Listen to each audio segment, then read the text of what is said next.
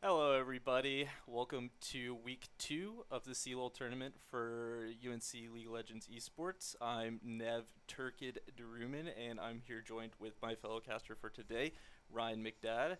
How are you doing today? I'm doing good. I'm excited to cast some more UNC League of Legends. Last week we saw a quick 35 minutes about of total game time. It I was quick. It yeah, was surprisingly very quick for League of Legends. I'm expecting a little bit longer today, but I wouldn't mind to be out in 30 minutes if that's what happens to us. I agree. I mean, we are going up against today East Tennessee State University, and it looks like we are going to look at the rosters actually for today. If you want to take us through UNC. Yeah, UNC, we got the same roster that you know and love. We've got Jay Gung in the top lane, Steve P in the jungle, Kersey in the mid lane, and then the bot lane duo of Posh One and Rami Baba, who we had in the interview last week. And looking over at East Tennessee, we have Senior Ice in the top lane, 50 Cal Taco in the jungle, Matches AL in the mid lane, Elo Vertigo, and I Know Who in the bot lane. Well, who is it? Who's the support? I know who. Well, are you going to tell me?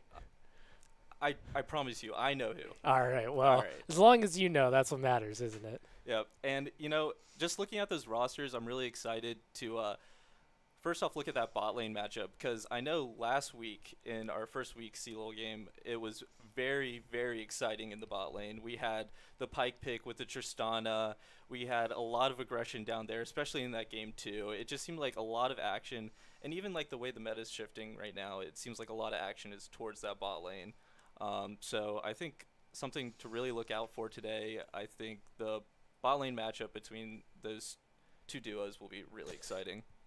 Yeah, Unleashed teleport changes had a big impact on changing up the bot lane dynamic. Hmm. It used to be a 4v2 in the bot lane, and now it's getting closer to being more of a 3v3 with the jungle. Sometimes you've got those mid roams coming in. Top laners can still TP to towers, but it has really put a lot more emphasis on the bot lane, surprisingly, Yep. and a lot less emphasis on the teleports changing the bot lane. Yep. And it looks like we'll be getting draft Here here going, and I'm I'm really really excited excited to to see see these these picks and draft. I think the meta has definitely shifted to a lot of specific champs just being so good and so dominant that it's kind of pick or ban. I'm thinking stuff like the Corki, like the Jinx, Victor, stuff like that. And right now, just picks and bans. I am not seeing a lot of those power picks banned out. I know comfort is a very big thing in these League of Legends competitive matches, but I don't know. I mean, kind of walk me through these bans right now. Nothing really too interesting so far. I don't see the Corki ban. Victor's still up. Victor's ban. There it goes. Yeah, I think that what you said about comfort was very true. I think that seeing the Twisted Fate on Kersey makes perfect sense. He loves the pick. It has high impact. He's able to teleport to all those other lanes the second he gets 6, which puts him even higher priority now that Unleashed Teleport is a thing. Agreed. It lets him get around the map before 14. That's also the reason why we see Shen banned. Shen is also able to do that around 6. But I think that most of the other bans, aside from Shen and Victor, are mostly looking at comfort here. Yeah, I think that it looks like East Tennessee is looking to pick some dashes comps. I think that's the reasoning behind the Vex ban, but allowing that Twisted Fate to come in while UNC is just banning out high burst mages who can really do a lot of damage to him. This is going to open up the Twisted Fate, and we'll see what this next pick is. Gwen and Viego for the side of East Tennessee. So they are getting some dashes, getting some aggression, and Nidalee coming out. Wow. That is very exciting. I know Nidalee is usually a Nidalee With Renekton. Renekton. Wow. Okay, so forget everything I was saying about playing bot side. This Yeah. game is going to be top lane focused. I know Renekton Nidalee is a very dangerous comp. You were just talking about how the teleport changes make TF very good right now, being able to impact the map without having to be burdened by the 14-minute teleport. And there goes the Jinx. I think right now it looks like a very topside focused pick for UNC and just good overall picks for East Tennessee. Yeah, I'd be willing to say that you're right. I think that Nidalee, Twisted Fate, and Renekton are very interesting, aggressive picks looking for early game domination, looking to win the game fast, which is similar to what we saw last week. So UNC might have a similar game plan. We see picks like Ziggs and Lulu getting banned out. So Lulu is just really strong with Jinx. Jinx's ability to attack fast paired with picks just allows Jinx to shred through teams. Same idea with Kog'Maw, Lulu. But so we will see that gone. Ziggs probably being banned out from Rami Baba, maybe trying to avoid that all towers gone at 10 minutes. Maybe get rid of that. The complete map control when we saw the Ziggs come out, the Ziggs support. And honestly, a lot of lane dominance from that Ziggs too. I mean, the Q pokes and stuff, it's really hard to dodge. And again, immobile ADC with Jinx is very good ban. And then again, more enchanters getting banned out, just stuff to make it harder for the Jinx to free hit and get those resets and get excited. But I wouldn't be surprised if we saw maybe a Karma paired with the Jinx. I think Karma is still a really good enchanter that's left up right now. We got. You see Leona actually, so we're looking for engage now instead of opting to buff up the Jinx Viego Gwen. I would have liked to see Karma, but I guess we have the Zeri hover. I'm pretty sure that's still disabled for this week. Pretty sure that there's a 2-week limit before it, so a little bit of memeing with the hover, but I'm surprised that we didn't see Karma. I think that Karma really enables this team composition to run forward, and it provides a little bit of extra tankiness to Viego and Gwen, who don't fully have it themselves. Speaking of tankiness, and also Nidalee setup, we see Nautilus on the bot side for UNC. So we're looking really hard for long-range spears, long-range poke, and at 6, Nautilus has a knock-up. We see another Zeri hover. Again, probably not going to lock that in, but the focus of this team composition is going to be Nidalee. Nidalee's going to look to get some quick camps, and then look for that. So I guess I was wrong. Maybe Zeri is not disabled right now. I believe there is usually a 2-week. I was pretty sure it was 2 weeks, but I guess we'll see what happens. I'll tell you what, if we get a Zeri in this game, I will be very excited because I've seen Zeri do some pretty crazy stuff. All right. Okay, so we are getting a Zeri, and I am very excited. And then there goes the Corki mid, which of course is just a very, very good pick right now. Just very strong. You know, you got the package, the absolute insane damage from the empowered bombs. It's pretty strong, and you know they're nerfing it at patch, but maybe not as much as they should be. They got the package nerf coming through, but right now I believe we are not playing on the patch, so the package timing will be around 6 minutes, I believe. I think that they're pushing it to 10 minutes and then 5 minutes in between packages, which is 1 minute more than packages right now and 2 minutes more than first package. So it's definitely going to change his ability to shift the game. Recently, ever since those smite changes where Smite was able to get to 900 after 5 smites, I think that the focus has changed to Rift Herald more than Dragon. First Dragon typically is kind of going down after that Rift Herald sometimes. And I think that that's based on the amount of gold that Rift Herald gives, the ability to break those tower plates, and just Dragon is more of a coin flip because what if you have 450 and that's just not enough damage to secure it right when their jungler runs in on you. Something I do want to mention in this draft, and I'm not sure what the thought behind it was, I want to know why Leona was 4th pick when the mid laner was picked first in the composition. I think East Tennessee might have missed an opportunity to punish a little bit harder, picking the Corki as late as they did. I think that they might have been able to just show that and say, we'll just take a high scaling mid. We'll just take the raw power and we'll hide another pick, allow for another counter pick. And Leona coming out 4th, then it allowed Rami to counter pick both in the bot lane. They got to see Jinx and Leona and pick their Zeri and Nautilus into them. I'm interested why that was the thought process.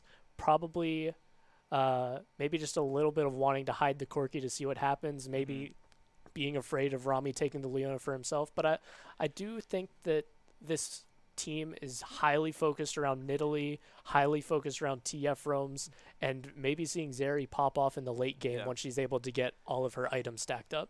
I definitely agree. I think especially Nidalee, Renekton combo is just known for their dives early. They can go and especially even the Gwen, who's usually a pretty defensive and safe pick. You can really punish her if you just get in range of her W, and their burst combo is pretty insane. So I agree. I think the Nidalee is very, very important here. So I think we are going to a very quick break, and we will be back with you shortly. Do not click away, and we are so excited to be seeing a Zeri, I think. So please stay with us and join us.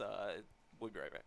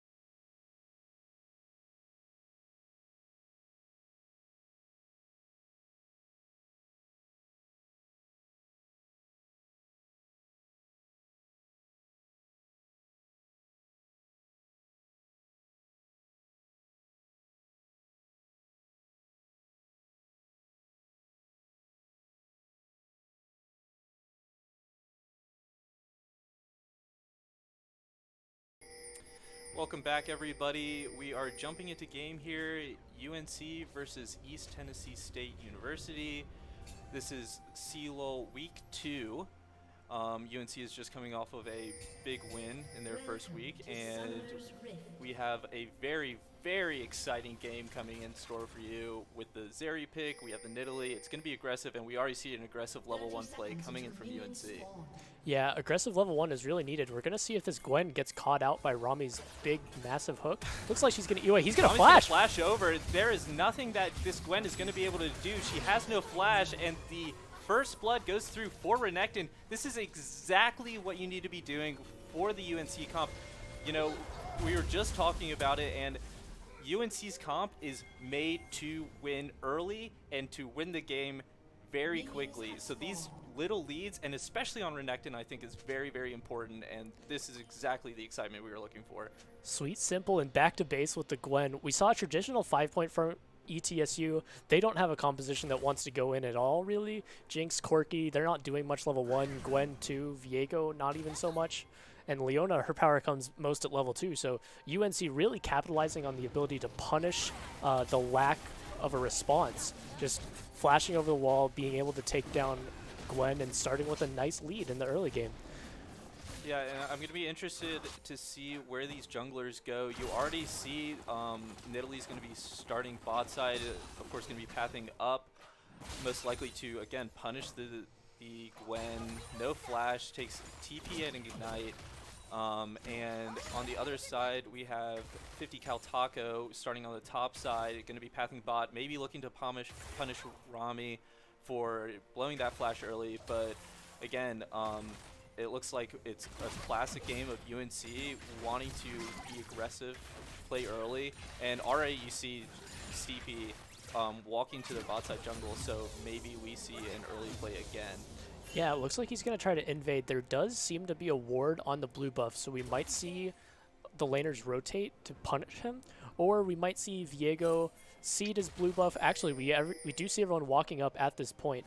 I was thinking that we would just see a vertical jungle, but it looks like he's just going to steal this buff pretty much for free. Yeah, Rami Hex Flash over. It's not going to be a good look for ETSU. They do not have the numbers in that bot side jungle. So yeah, Steepy just gets that blue buff for free. You see 50 Cal Taco walking into their blue side, and a flash comes in. Gold card. The Q misses from the Nidalee, so not going to be much follow-up. And again, more aggression. You see the Renekton going into on 50 Cal Taco, chunking him down below health.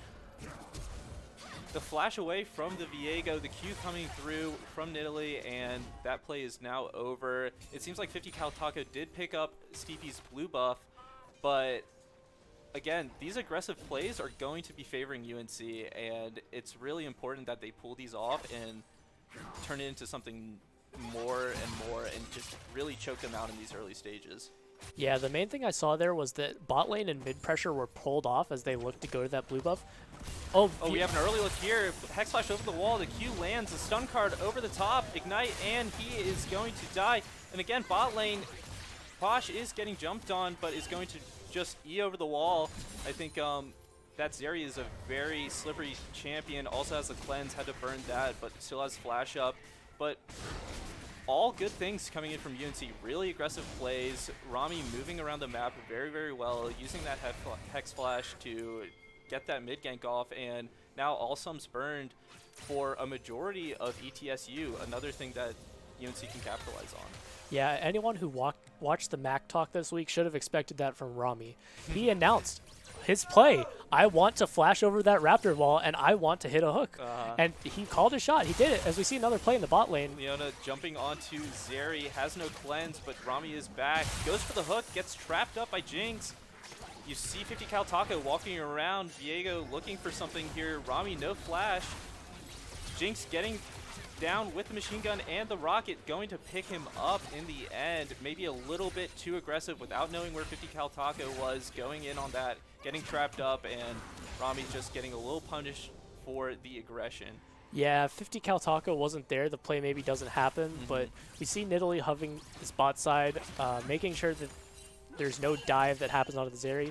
Zeri, despite her ability to get out with E, is still very weak at this point.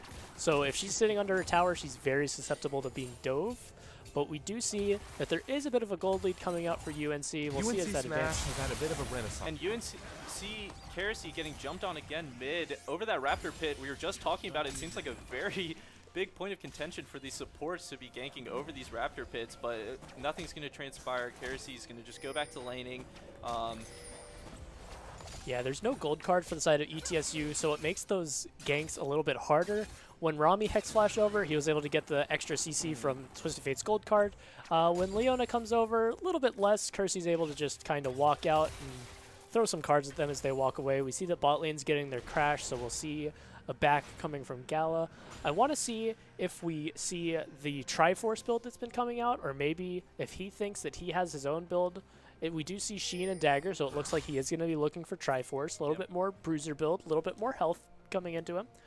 And again, I'm really excited, and here we see some aggression again, looking to punish that Gwen for taking no flash, which is usually the play. You know, Gwen, very slippery, has the E dash and the W to reduce or not even take any damage from outside. So it's a great rune set that a lot of people take, but can be very punishable, and it looks like Steepy and Renekton were looking top, but just going to go back to his jungle and maybe keep farming up.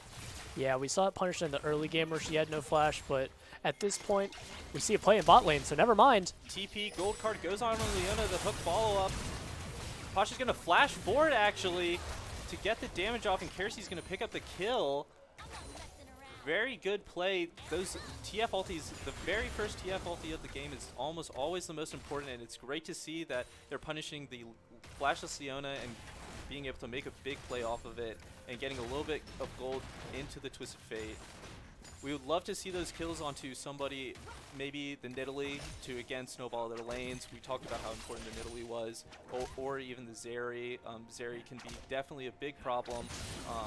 But looks like it's just going to be a Dragon Secure for UNC. Again, accelerating the game. Already see almost a 2K gold lead, and again, things are just looking good for UNC right now. Yeah, we love to sing his praises on this broadcast, and I'm going to do it again right now. Rami Baba knew his Hex Flash timer. His flash came up seconds after he got that Hex Flash off. Wow. So he knew that he was sitting with a very small window to make that play before he had to use his actual flash. And the ability to get that Hex Flash off, again, the gold card coming through from Kersey with the Destiny expended to teleport him down to the bot lane, these are the high-octane plays that we're expecting. We're going to expect, we can see that Twisted Fate has his Destiny coming back at about half the cooldown. And half the cooldown, I expect that we see another play. Maybe to top lane this time, but that Gwen with the ability to immune the gold card is just much more difficult to gank than the flashless Leona. And at this point, the flashless Jinx. If Rami is able to hit 6 before Destiny comes through, then we might be able to see a force of her cleanse into another CC that would allow the Jinx to fall. And one thing I think is interesting, just looking at this laning phase, I know I've seen, I know who walking around the map and getting some roams off, and I've also seen Rami getting roams off. But it looks like for a majority of the time, you know, Posh right now is sitting at level 7, where both of ETSU's bot laners are sitting at level 5. This could be attributed to the amount of ganks. I mean, getting that kill off, you might be losing some gold, but obviously there's something going on there where, whether it be roam timers or whatever it may be, there's definitely an advantage already stacking up in bot lane, which, again, UNC needs to push these advantages as much as they can in this early 15-20 minute span. Yeah, I think Posh definitely feels very safe with his E, his ability to hang onto that wall and get out if things get scary, as he's going to do right there. Yeah, look how aggressive he's playing right now against this Leona, Jinx. I mean, it's really, and I think he accidentally ultied there. Maybe I think he thought Viego was closer, and if Viego was closer, that was his opportunity to get away, maybe get that extra bit of damage, and slide away with his move speed that'll get through the stacking autos, but maybe an oversight. We can see more than he can. We'll give it to him for this one. We'll give him the benefit of the doubt there. We'll say that it was a very tactical play, but it looks like 50 Cal Taco is actually looking for a gank off of that. Cleanse is going to be burned. A lot of damage going out into Posh, and Viego's going to pick up that kill. This is a great play for 50 Cal Taco. Again, I was just talking about, it seems like Rami's making a lot of plays around the map, moving around very well, and now they are just punishing that by playing the 3v1 bot lane and going for that dive. But now it looks like we're seeing a possible dive coming out top lane. They don't know if Corki's there. Corki package over the top. Jaeyoung almost killed off of that package. Again, does a lot of damage, but maybe this dive from UNC is going to be thwarted. Yeah, I give credit to Corki there. Mids had matching back timers, so Twisted Fate and Corki were off the map at the same time, but Corki was able to get his package with that 8-minute timer. He had just been sitting on it waiting for his chance, and I think that with the play that they were making bot lane, ETSU that is, they predicted that UNC might make a counterplay on the top side. So Corki took his extra move speed, waddled on up to top lane, and now he's able to TP back with about a plate of damage. not going to lose 2 plates, so not too bad. Stops the top lane play. Good play to Corki there. Yeah. I think overall this is actually a really good play by ETSU, and I think this actually diminishes a lot of what UNC has built up so far. But here we see the Destiny Gate over to 50 Cal Taka, the Unstoppable used, and the hook's going to miss because of the flash, but Flash did have to be burned from the Viego. You know, the Unstoppable does stop him from being CC'd, so the gold card did not connect, which would have been a kill with the follow-up from the hook. But honestly, just a good play from 50 Cal Taco. And again, like I was saying, I think right now it's a little scary for UNC because we really need to be seeing this gold lead be stretched further and further in this 15-20 minute span. And ETSU is doing a great job denying it. Even after those first couple falters of getting kills with the Destiny Gate, the early kill top lane, it seems like ETSU is actually beginning to stabilize. Yeah, I think that they're stabilizing this play, and I wanted to see more of a gold lead from UNC at this point. I think that with how aggressive their comp is, 1.5K gold isn't really what you want to see, especially when you're looking at Twisted Fate's free gold. He is up CS, so shout-outs to him, shout-outs to the leads that they're getting throughout XP in the bot lane, but or CS in the top lane, but I don't think that this is the gold lead that UNC was expecting to have by this point in the game. Yep. And I think a lot of that is attributed to that bot play that just happened there.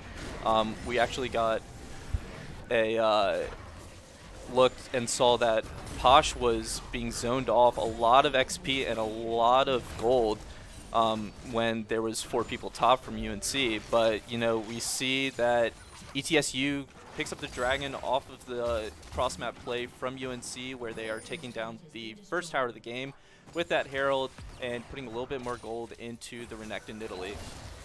Yeah, we see that that's probably a little bit of what happens when your support leaves. Rami finally ticking 6, Leona's at 7, Jinx is caught up to be 8, however, I would say that Zeri's probably closer to 9, but there's a lot of damage on that tower, and this is kind of what happens when your Nautilus just abandons you. Rami had to tell Posh goodbye for a while, and that kind of is coming back to bite them a little bit. We see that Gale Force is completed on Elo Vertigo, and we're not yet seeing the Triforce. He might have gold for it. He might be waiting to get an extra long sword or finish boots. Oh, and here we go. Fight into UNC's jungle. Looks like it might be already over. As soon as it starts, the E over from the Leona goes onto Steppy, but nothing transpires. The dominance was popped from Jaeyoung, but no aggression there. I think ETSU was very smart making that play to back off and not to push it any further, even though the Leona ulti was burned.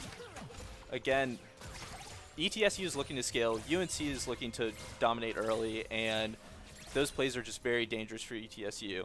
Yeah. Oh, Rami's flashing in the bot lane. Here we go. A hook onto the Jinx. He gets the knockup. He gets the ulti across. Jinx very low. Forced the Gale Force out. The TP from Gwen over the top. The ulti destroying Steppy and Posh in the back line, but actually the turn back from Renekton, the TP. Gwen does go down in the end of it. Keresi with the blue card does not get the stun onto Leona, but overall, a 1-for-0 in favor of UNC. It looked a little dangerous, but in the end, a good trade for UNC. Yeah, Senior Ice hugged by about 4 members of UNC. They allowed the Leona, the Jinx to leave. We want Gwen. We want our 300 gold. We've committed so much, and they're committing a lot to get away. Let's take what we can get, and let's not greed for more. I respect the play, and I respect the ability to say, let's take as much as we can without giving a lot back. Only using Flash from Rami, not using any other flashes on their team, means that they're going to have flashes when these next more pivotal fights come up. Second Herald is something that gets memed about a lot, especially in the pro circuit, so we'll see if there's a fight around there when that comes up. We might see something happen around second dragon or third dragon in about 2 minutes. We do see Infernal Soul for this match, so damage is going up throughout the rest of this game. UNC, very aggressive composition. They want to have a lot of damage, but so does Jinx. Elo Vertigo with the Jinx and the flash. And Leona ulti coming over, gets the root onto Renekton. The ulti pop, but I mean, it's 5 against 1. Jaeyoung getting almost out, gets the reset for Viego. He flashes forward, gets the stun onto Steppy. gonna get the reset again. Steppy overstepping to Rami, now getting jumped on. These Viego resets are just coming in over top of UNC and just demolishing them in that fight. Yeah, if your Viego knows how to play those top laners, it can be especially damaging. Knowing how to play Renekton, use those double dashes to get the stun, and then into a Heartbreaker is so much damage. We see that Match's AL has TP'd bot lane to make sure that that tower doesn't go down, but we saw 5 top, and 5 top is going to be much more than our Funny Croc can handle. UNC kind of tried to bail him out. It resulted in Rami Baba having to burn his flash, STP having to burn his flash, and hurt a lot.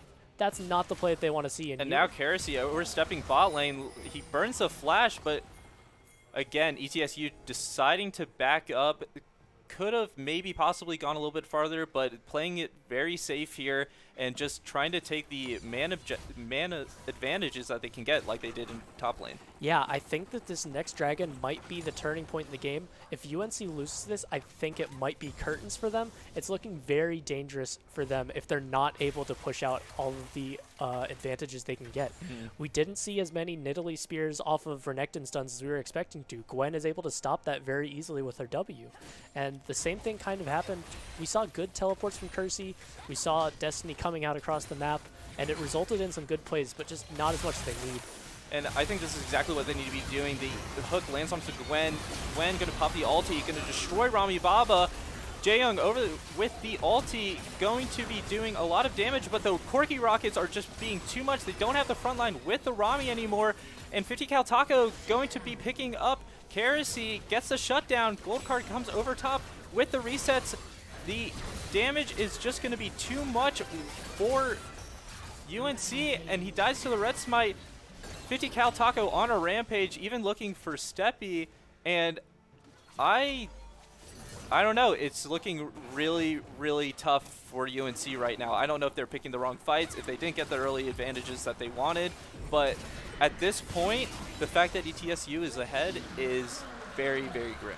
I respect the willingness to force the question, to force that fight mid lane and try to get what they can, but it was a trade 1-for-1 before Corki was able to free hit.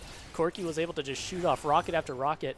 Viego was able to get his Heartbreaker resets when he showed up, and that resulted in third dragon going over to ETSU. They now have 2, which is going to push the soul count into their favor. Might be very bad for UNC because now even the gold lead that they were expecting to have is gone. They're down 5 kills. UNC needs ETSU to mess up at this point. There needs to be a mistake to happen that UNC can punish, or else this game is probably just over. Corki scaling, Jinx scaling, Viego resets and his ability to just steal your items, steal your health, and also Gwen scaling to an extent, her ability to sit in the side lane. This looks very scary for UNC. Yeah, it looks like right now they don't have a lot of options to deal with this Gwen. I think this is a very big attributor to ETSU winning these fights because they just cannot burst somebody like they want to. They have the gold card. They have the damage from the Nidalee. They have the point and click stun from the Renekton, and it looks like they might be looking on a play bot possibly onto this Gwen, but she's just going to be backing up. But again, they just cannot burst anybody down, and this is exactly what this team comp needs to be doing. With what they had as a gold lead maybe 10 minutes ago, they just could not capitalize. And here we see the Hex Flash over the wall for Leona. The dodges for Karasi, dodging absolutely everything, but the damage is just going to come through with the Jinx, with the Corki Rockets, and it's just going to be too much. Karasi's going to be picked off there. Great dodges, but in the end, just not enough. At that point, when he was up that far, the only thing Kersey could have done is sniffed out the gank and used Destiny to teleport back, but a fight's breaking mid without Kersey. A 4v5 it looks like, but the unstoppable coming in for 50 Cal Taco. Jinx gets hooked off to the side. Posh kills off Leona. Gwen is on their backline, gets a TP flank, going to be using those needles left and right. Damage looks about even. The 3v4 right now. Jinx is untouched. Corki valks forward. The reset for Viego, and it looks like it's going to be another reset city for this Viego, and I just can't imagine how UNC is going to come back into this game. Yeah, it's looking like this is about the point of no return, barring a major mistake from ETSU.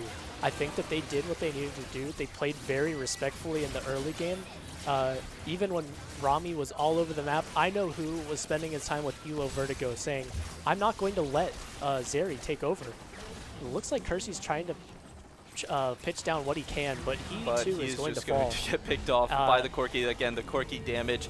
He's probably got a lot of gold in his pocket right now. Going to get the reset off with the Baron. And we're looking at his items right now. He has the Mirror Mana finished off. He has the Ludens now. And again, you could see he just got a huge back off. He gets the Tiamat. It's going to be a lot of damage coming in from these rockets. And again, I don't know if UNC has the gold right now to burst down these carries for the side of ETSU. 5-15 is the score line in this game, and the item advantage is certainly to ETSU. I don't want to hear what UNC comms sound like right now, but I hope that I can see them in the next game respond to this and figure out a way. But what I really want to see right now is I want to see them understand where their win condition is, and I want them to pull themselves back into this game so far. It looks very dark, but it's not over yet, and there could be a chance to make a play. And here we see a play happening in the red side jungle of UNC. Jaeyoung gets picked off a little bit of damage. The ulti does come through for Rami, but it looks like it actually did not connect and will get the reset on the timer. So he still has that option of the ulti up for the Nautilus. Looking for vision here, but gets stunned by the Heartbreaker. 50 cal Taco going to be damaging up Rami. The front line getting absolutely destroyed, but 50 cal Taco getting damage put back on top of him. But the Jinx rockets are coming in, and it's just like outranging UNC's comp right now. It's just very, very difficult for them to be able to do any damage. The Gale Force forward for the Jinx, the flash forward with the Leona ulti, and the excited Jinx going to be running through the team with the package over the top. They have the Baron, they have a wave mid. I'm wondering if they're going to look for an end here. Yeah, what started as a misstep by Rami almost turned into a pick on a Viego. There were 5 people there next to ETSU's 4. But we saw the Corki TP. Matches AL was able to recognize, I can get my package, and I can come in and swing this fight entirely. Jinx rockets were able to free hit with all of her extra range and the rapid fire cannon, giving her a little bit more range when she needed it. The Leona flashing forward, I know who were able to get the slow off, and it's just looking harder and harder for UNC as the game's going on. Yep, it looks very, very grim. We'll say it again. Maybe a desperate play here from Keresi. Flashes forward onto the Corki, gets the gold card, gets the stun, gets the root, gets the hook from Rami Bamba. Shut down, going over to Steppy with the Nidalee. Very good play here. Gets the other spear onto Senior Ice. Will they be able to get any more off of it? The gold card pulled out for Keresi, no flash. He did make that play onto the Corki with it, but again, no game is absolutely over. Looking at the comps, it's very difficult for UNC to get back into this game. Just looking at pure items, you see the matchup bot lane, you see Jinx with about 12, is that 12k gold? That's 12k gold. Against Posh's roughly 8k, and again, we said it at the beginning of the game, UNC wants to be ahead. Obviously, they're not. Very tough spot for UNC. Not impossible for them to come back, but just looking at the items, it is just so difficult to look at this game with a with a smile right now. Yeah, it's definitely looking rough. Unfortunately, Nidalee did get that big shutdown on the Corki. I think that at this point in the game, Nidalee has sort of outserved her purpose. She can't really out jungle at this point anymore. She's looking for spears, but it's not really where he wanted it. I think that they would have wanted it more on Zeri, maybe getting her pushed up an item and a half. And here we go. Rami's going to be looking for vision again. 50 cal Taco just picking them off. Posh actually getting a lot of good damage off, but the reset is there for the Viego. Gold card coming in from Keresi. Does not find a stun, and 50 cal Taco going to be walking out of that one with a free kill over onto Rami Baba. Posh doing what he can, but the sheer gold lead at this point is just allowing for so much armor to be on the side of ETSU. And as we mentioned earlier, we're on Infernal Rift. There are 2 Drakes on the side of ETSU, so all of that range that they're having is getting amplified by so much more damage. Extra ability power, extra attack damage. If they take Soul, the game will probably end shortly afterwards. But it looks like right now they're going to siege this top tower, look to break it open a little bit more, as we see everyone here except for the top laners. Top laners focusing bot lane, living on the island that they're used to. Of course. I mean, top laners are usually just hanging out by themselves, but here we go, the ulti onto 50 cal Taco. Heresy getting burnt very, very low just by those Jinx rockets and the Corki rockets over top. The hook misses from Rami Baba, and the ulti being popped by the Gwen Senior Ice, but it looks like there won't be much follow-up. But ETSU getting kind of pincered here. They're using the Blast Zone to get over. Leona is going to use the Hex Flash to join his team, and right now I don't know if we're posturing for much more from ETSU. Rami Baba was possibly looking for a hook to follow up. Again, the further this game goes, the worse it is for UNC, so it's good to see them pressing further a little bit more, but ETSU doing a great job being able to play back and play out of these fights. Yeah, Rami Baba was dancing with the devil there. Kersey was forced to back and go clear out that bot lane that was pushing into their tower, which meant that he was threatening a 4v5. Nothing did break out. All the backs come out, and it looks like ETSU is going to have proper Baron set up. They're going to be able to get there faster, and it looks like they might be able to threaten it. Gwen is going to head back bot lane. So Jae-Gung, Senior Ice, no more TPs. UNC focusing on the side of bot lane as Baron's up. I'm interested to see if they think they need to set up for Soul this quickly, and they do. Flash over from Rami, gets the stun card over onto 50 cal Taco. They are going all out for this Viego. He's forced to use the ulti. I know who with an amazing Leona ulti. Gets the hook out onto the Corki. The spear does go wide. Pasha is in the back, free hitting, but again, this item difference from the Jinx is just too much. Flash stun from Jae-Young onto the Jinx, gets the flash away and the cleanse, but it's just too much damage from this Jinx. She's untouched. She gets excited with her passive, and now I could definitely see this threatening the game. Yeah, so much speed. Super Mega Death Rocket coming in, landing, securing a kill, giving her the speed that she needed to catch up to Posh as he ran away. But the excitement is too high. The teleport is coming out. This is going to be the end of this game. I don't think UNC has any chance of defending this one. As the inhibitor falls, Kersey stands with a lone red card, looking to clear as much of the wave as he can.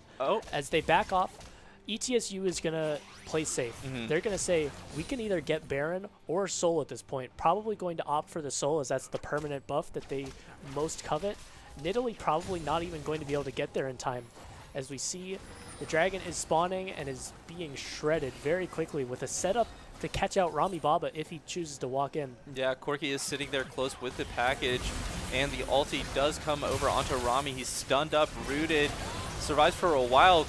Corki package comes through on top of all of UNC. Everyone's just getting bursted down. Rami goes, Steppy goes, Posh goes, Jae-Young goes, and I know I've said it might sound like a broken record, but it's just, this game is doomed for UNC.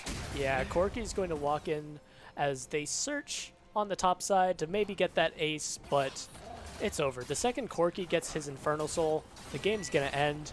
He's able to poke so far with those rockets. Gwen taking a large amount of damage and even opting to burn the Zhonya's.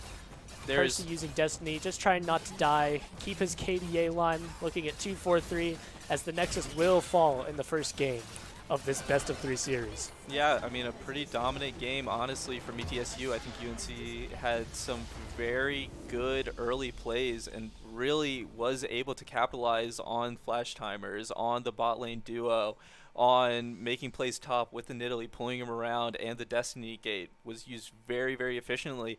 But it just wasn't enough. They just did not get enough done. And again, we said it at the very beginning, that comp is made to win in the first 15-20 minutes. The gold lead was never enough, where they were at a point where they were just going to be able to outright steamroll over ETSU. So if they're going to run that comp again, which I don't see them doing, honestly, they need to be pushing that advantage so much further, so much faster. I hope we don't see that comp again, because the problem with it was that there was no escape route. There was no option to pivot into anything else if there wasn't a breakout in the early game. Nidalee getting her first kill around the 20-minute mark is never what you want to see. If you have her with a Renekton stun, a gold card, a Nautilus, she needs to be further ahead. She had around 4 or 5 KP near the end of the game, and we needed to see more. And I think that hopefully, looking at the next game, we're going to understand that, and we're going to say, we need to reshift our focus. Maybe we underestimated the opposing team a little bit, but we need to change up our draft, draft a little bit less aggressive, a little bit less red, and go into what our Lord and Savior LS would call some sinner picks, or some holy picks. We want to shy away from the sinners. We want to shy away from the sinner. I heard you mentioning the red aggressive play style that UNC drafted towards, and again, it just obviously did not work out. I think we can actually pull up the damage charts here and look, and obviously there is an issue here. We got one. Yeah. Nautilus out-damaged the Leona. There you go. We got one. So we got one, but this isn't what you want to be seeing. It's what you kind of expect to see with how the early game went, and it's not to say that UNC was without good plays. Rami flashing over the Raptor pit comes to mind, but when you look at this damage, it really tells the tale of the game. Jinx and Corki were allowed to just get too far ahead, and once they did that, they were able to use their massive range advantage to just completely blow apart UNC's team. Yeah, and I mean, Jinx and Corki are just known for their scaling, so it's very easy for them to get to that point. So honestly, again, hopefully maybe we pivot away from this draft, but if we were to see it again, and I'll ask you the same thing, what do they want to do? I wouldn't mind if they say, okay, we need to punish a lane, and we need to snowball through a lane. I feel like they actually spread their love, and like the Rami roams and the TPs and the TF Destiny gates. I believe we got one bot, we got one top, we got plays here, we got plays there, which you love to see, but I feel like the way that they win those games is they need to shut somebody down and make their game unplayable. Yeah, I think that if we're going with the option where we need to steamroll a lane, the option that I want to see is I want to see a Caitlyn in the bot lane maybe, or maybe see either the TF or the Renekton. I think that having TF and Renekton kind of pinned UNC to a point where if Renekton doesn't get ahead, where does the damage come from? Exactly. Zeri has been made fun of a lot because sometimes she's shooting a P shooter, and if she's not getting very far ahead, where's the damage on UNC's composition come from? I want to see some kind of escape route, and maybe that means that they pick a higher scaling bot laner. Maybe they get the Jinx this time, or maybe they pick a more aggressive bot laner, as I said with the Caitlyn, and they try to blow open towers. Maybe we see a change in the mid lane, change from TF over to Galio, and opt for a little bit more tankiness to provide whoever the ADC is with the ability to hit the opposing team.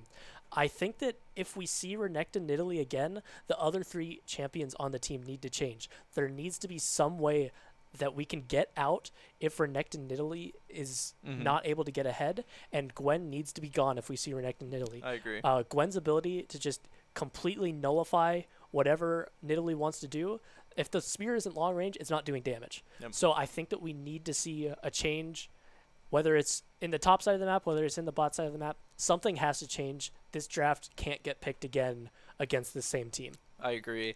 I wanted to just bring this up too. Zeri pick. I mean, Zeri pick. I was very excited to see the Zeri pick, but did not really amount to much this game. I don't know if it was from that bot play that I know kind of snowballed ETS's lead a little bit, where Zeri was denied a lot of farm, but even with the level advantage, and it seemed like she was doing so well for a long time, just never got to a point where it felt like she was being impactful, where Posh was able to pilot her in a way, or whether it's just the champion. It was really tough to see the Zeri seem like a P shooter for a majority of the game. Yeah, I will say in this scenario, I don't think it was a Zeri problem. I think it was a Jinx problem. As you said, there was that play where Zeri was able to be dove, and Jinx was able to get ahead. She was able to free hit on that tower, take down some plates, get some extra gold, and once she was able to do that, she was able to reach that Jinx threshold. Once Jinx hits her 1-2 items, she starts to become a character that can really dominate the game, and you need to be ahead of Jinx. If you're not ahead of Jinx, you're already so far behind, just because of how weak she is early compared to how strong she is late. I think that Posh did a very good job of 1v2ing in the lane.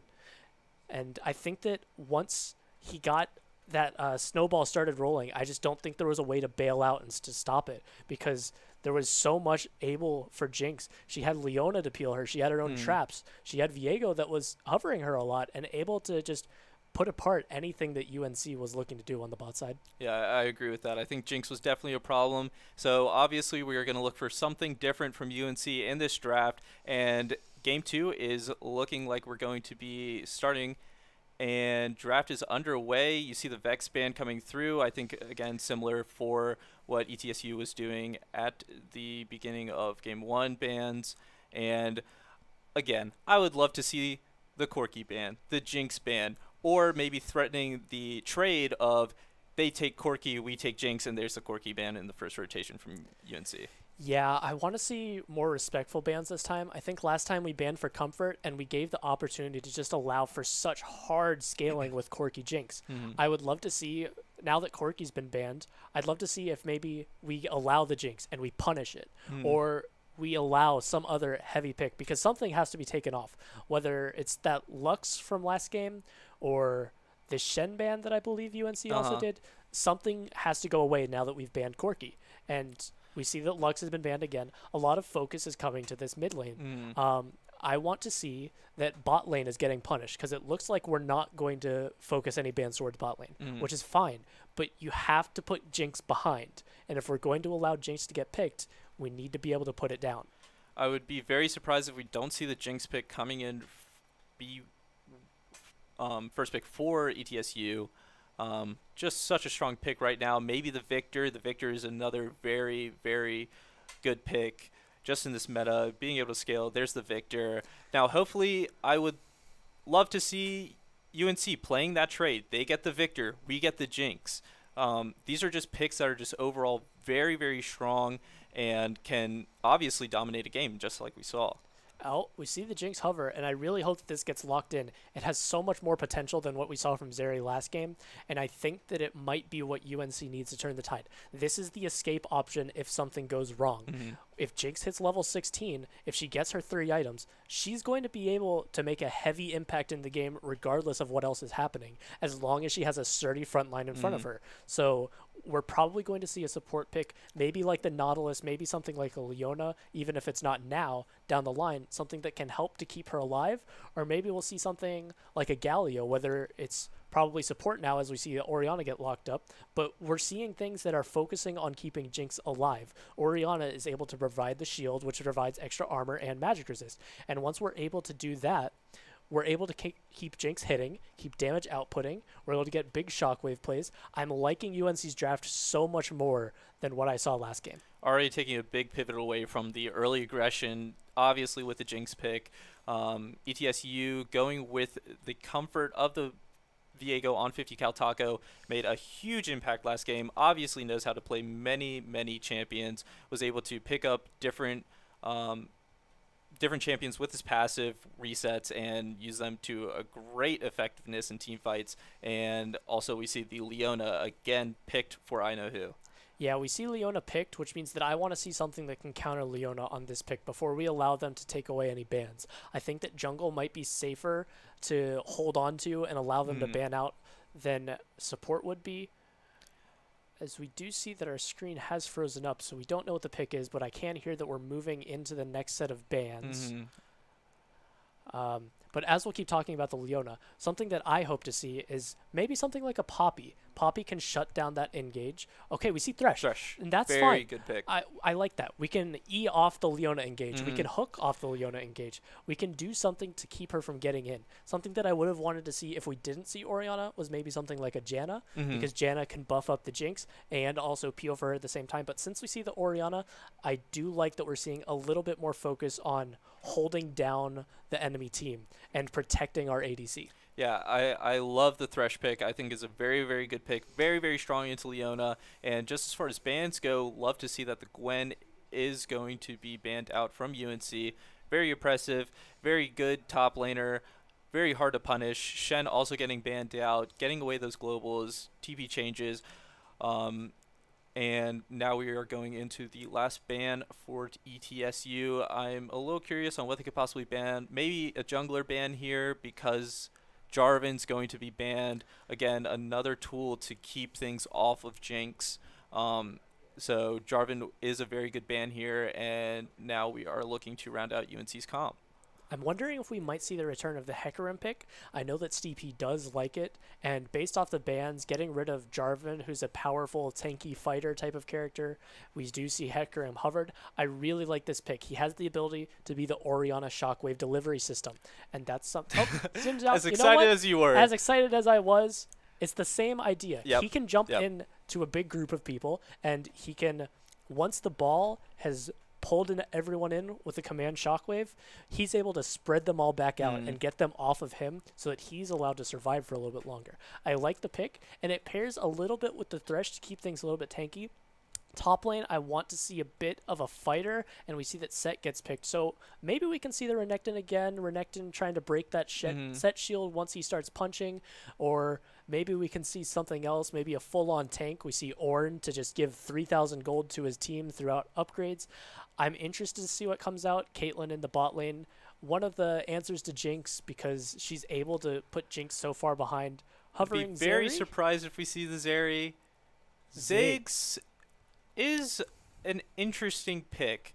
Ziggs, obviously now we are not playing very bot-sided for the side of ETSU, so maybe we'll see I Know Who moving around the map a little bit more this game. They could be playing through the Victor. Victor is a very good lane to be picking to excel the game and to get strong early to be able to get to that scaling point. And the Irelia getting picked up against the Set for Jaeyoung. I've seen Jaeyoung's Irelia. I think it's very, very strong. A pretty decent matchup into the Set, and a very good pick here. I would have loved to see a little bit more of a tanky front line to really just call the game for Jinx, to play practically for Jinx. I think Xin Zhao's a great pick here, honestly, over the Hecarim, because with the Crescent Guard, he's able to negate a lot of damage coming in from ETSU because of the range damage from the Victor, from the Ziggs, completely negates it. But overall, how are you feeling about draft? I like both drafts. I'm a little bit surprised that we saw the Ziggs. I think that it might be coming out as a bit of comfort. I might have liked the Caitlyn hover a bit more. I agree. Paired with the Leona, the ability to chain Leona's EQ into a trap gives her so much domination that they can use to put down the Jinx early. I think that with Ziggs, you do see the Q poke, but he's going to have to use that a bit more on the wave. He's not really able to take those long extended fights because he has 3 abilities and then he's more or less done. So I'm fine seeing the Ziggs pick. I think that it's acceptable. It'll scale in the bot lane. It'll become very strong into the mid game, but I would have liked to see Caitlyn to maybe punish that Jinx a little bit harder.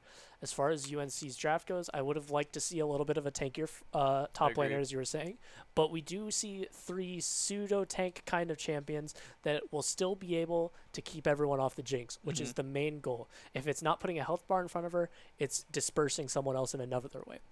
So I do like what we saw with the UNC draft, much nicer than what we saw last game, and we do see that the focus is probably going to be on bot lane this game. Yeah, I definitely agree. I'm very excited. I'm very excited for this top lane matchup. I think Jaeyoung on the Irelia, you can always make some very interesting flashy plays, and again, with the Ziggs pick in the bot lane, it looks like maybe it might be a bit of a split map game where we'll be paying a lot of focus to the Jinx for UNC and maybe a little bit more focus for the Victor and 50 Cal Taco in the top side. So I believe we are going to go to a quick break. Do not click away. We will be right back with UNC versus ETSU CLoL Week 2.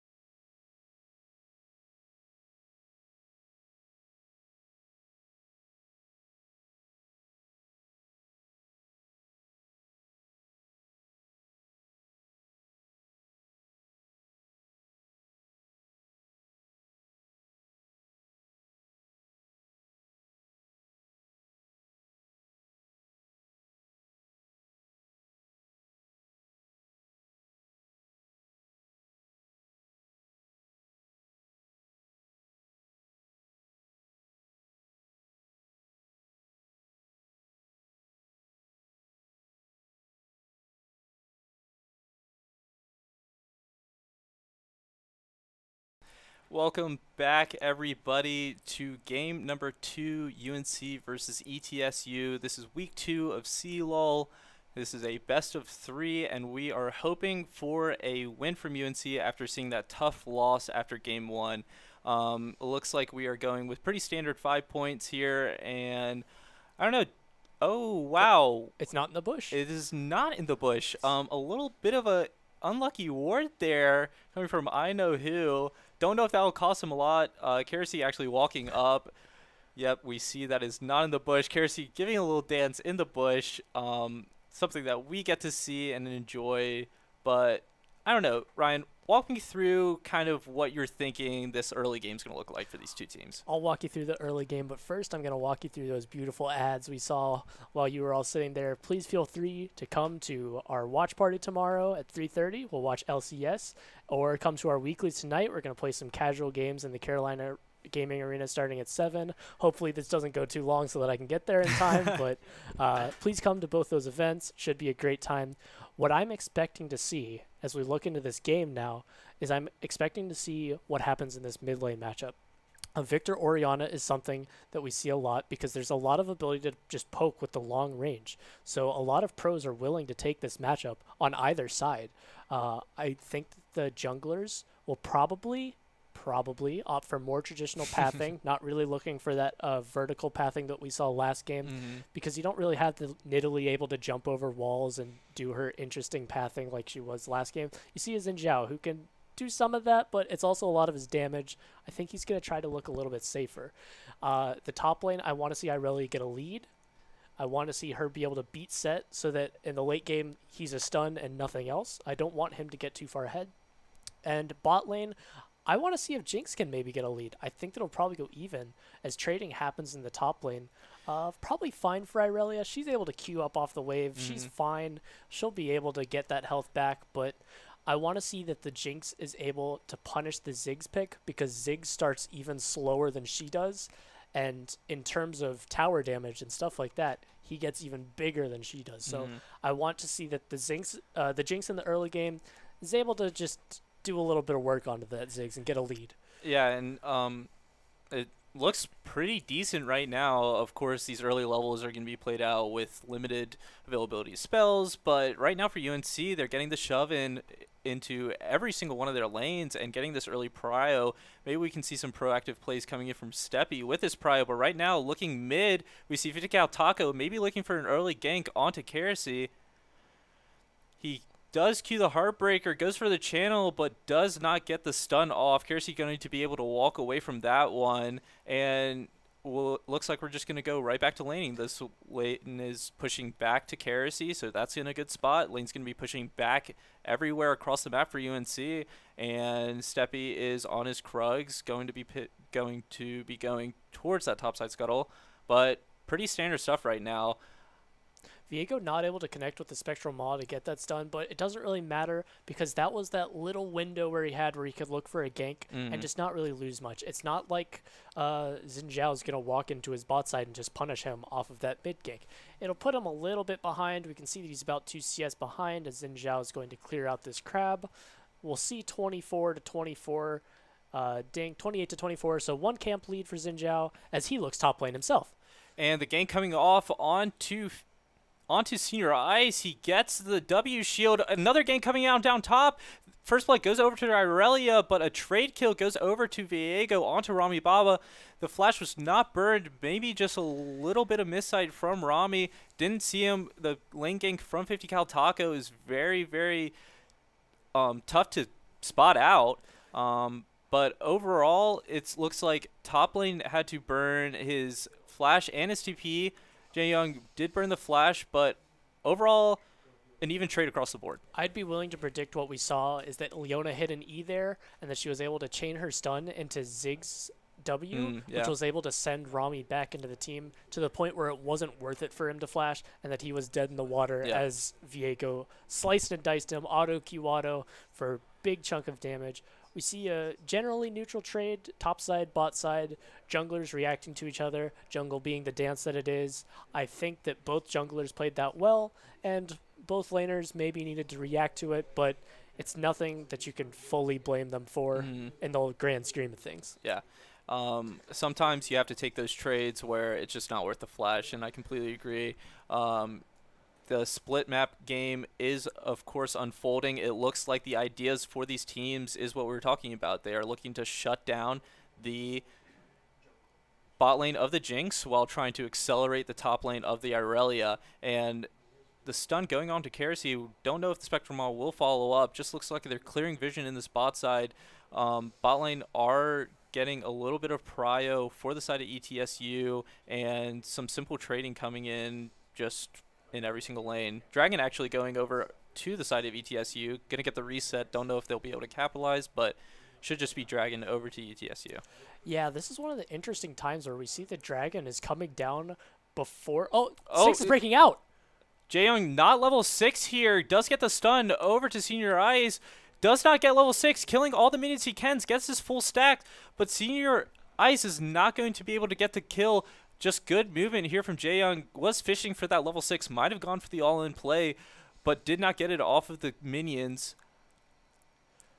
Now we are looking top again. Gets a stun off. No ulti, no flash for Senior Ice. This should just be a kill. Gets the big W damage over onto Jaeyoung, but not enough. This is a huge, huge kill for Jaeyoung. You see that wave is crashing in. There's going to be a lot of XP missed from Senior Ice, and a big lead now for this top side of UNC. Yeah, this is the lead that Irelia is looking for, especially as Set has to pay his Irelia tax and buy that Bramble Vest. He's now looking probably to go into his Mythic, as we can see that he has the longsword, but Jaeyoung off of his back is going to get much closer to his Mythic. He already has the Phage. He'll probably have around 800, 900 gold to back with, so he's getting another component probably towards Gore Drinker that I think that we might see. Actually, we see some armor coming out, so maybe just respect. Maybe that builds in. I'm not exactly sure if that goes into any mythics. I believe he will be building the Gore Drinker here. I am not sure. I believe that is the meta pick most of the time for the Irelias. So that should be pretty standard. And one thing I want to talk about is I think this way of trading across the map is going to be huge for UNC. I think getting the lead for Irelia is much more punishing than punishing the Jinx in the bot lane. Getting her behind is going to be not as important as getting Irelia ahead, because Jinx, in 20 minutes, she's going to be Jinx. She's going to be Jinx. She's going to be Jinx. So right now, I think UNC playing the map very well, but 50 Cal Taco looking top lane, gets the Heartbreaker stun, gets a follow-up stun from the Set, gets ultied back. Jaeyoung looks like he's going to be dead here from 50 Cal Taco. You know, that Viego gank is very dangerous and just showing the threat right there. A little bit of trading coming here in the mid lane too, but not much is going to come out of it. The ulti was burned from Victor, but again, just a punishing gank from 50 Cal Taco. Yeah, it looks like ults will be traded in the mid and the top lane. We did see that Viego was able to get that kill, and he was able to just secure it down. Oh, possibly a dive going on mid. Starts off with the Crescent Guard, knocks him back, forces the flash out of Victor. Not any follow-up from Keresi, but honestly a very good trade. Here, Posh with the rocket, sending it mid. Will it land? Oh, not enough. So close. And now we see a trade going on into the bot lane. Robbie Baba forced to back off, forced to use the flash, walks out, but gets killed by I know who. Now we see Posh getting jumped on, does have the flash, does have the cleanse, able to just walk out. But a lot of aggression across the map, turning out to be advantageous for ETSU with the kill onto Rami Baba. Does go over to the Leona, but again, advantages for ETSU. We see that with that extra kill, the gold lead is about even. Slight edge to UNC coming through their CS numbers. Everyone is up except for that Viego at this point, and that is kind of the point where they want to be. Obviously, everyone wants to be ahead of the other team. That's just kind of how the game works. Yes. But if they have to be even, they're willing to take it with this composition. Last composition, when they were even, it was damning. This game, it's looking much better for them to just be even at this point in the game. Now we see the Herald coming down bot, a TP coming in. I wonder if that's Oriana or Jaeyoung. Double It's both. TP, actually. Posh is forced way back. Very low HP. Does not have the flash. Does get killed by 50 Cal Taco. But going to be a trade. He's way too deep. Does get the soul, but not enough. The trade kill does come over. But right now, 2 TPs burned. Kerosy and Jaeyoung had to burn that. And they still get the turret in the end. Overall, not a very good trade. ETSU, again, coming out on top. Yeah, we see that the power of the Ziggs pick is his ability to take those towers. And we see that the tower just came down pretty quickly. 10 minutes as a fight breaks out mid lane. Oriana gets stunned up. Ult over the top from Victor. Nothing's going to transpire there, but Steppy walking in here gets a little bit of vision, sees Leona. A lot of jumping back and forth, a lot of teetering on plays, but no fight is just breaking out. Gold lead is about 600 for ETSU. Looks like there's going to be a bigger fight for this next dragon. And with the wave pushing in, I prefer ETSU's positioning, even though Steepy is already between ETSU and the dragon. Viego has the ability to go invisible, and he's able to hit his stun. Doesn't really pan out into much more, but we might see if something happens. Set does have TP where he can TP to mid tower, so Irelia is respecting him and starting to run down at this point already. Set's probably going to look to push in, but it looks like ETSU is just going to seed this dragon. Very close with the Ziggs ulti. I think I saw 1 HP. It was very, very close. I was very scared for a second. I don't know if Sebi had Smite up. It does do the 900 damage. He has the 5 Smite stacks. But overall, it's great for UNC. They pick up the dragon uncontested. Yeah, this is probably the dragon that they want even more. I think that the damage matters a little bit more than that slight bit of armor that ETSU will get, because ETSU already isn't going to be building terribly much armor. We'll probably see some come out since there are 3 big threats on UNC that are AD focused.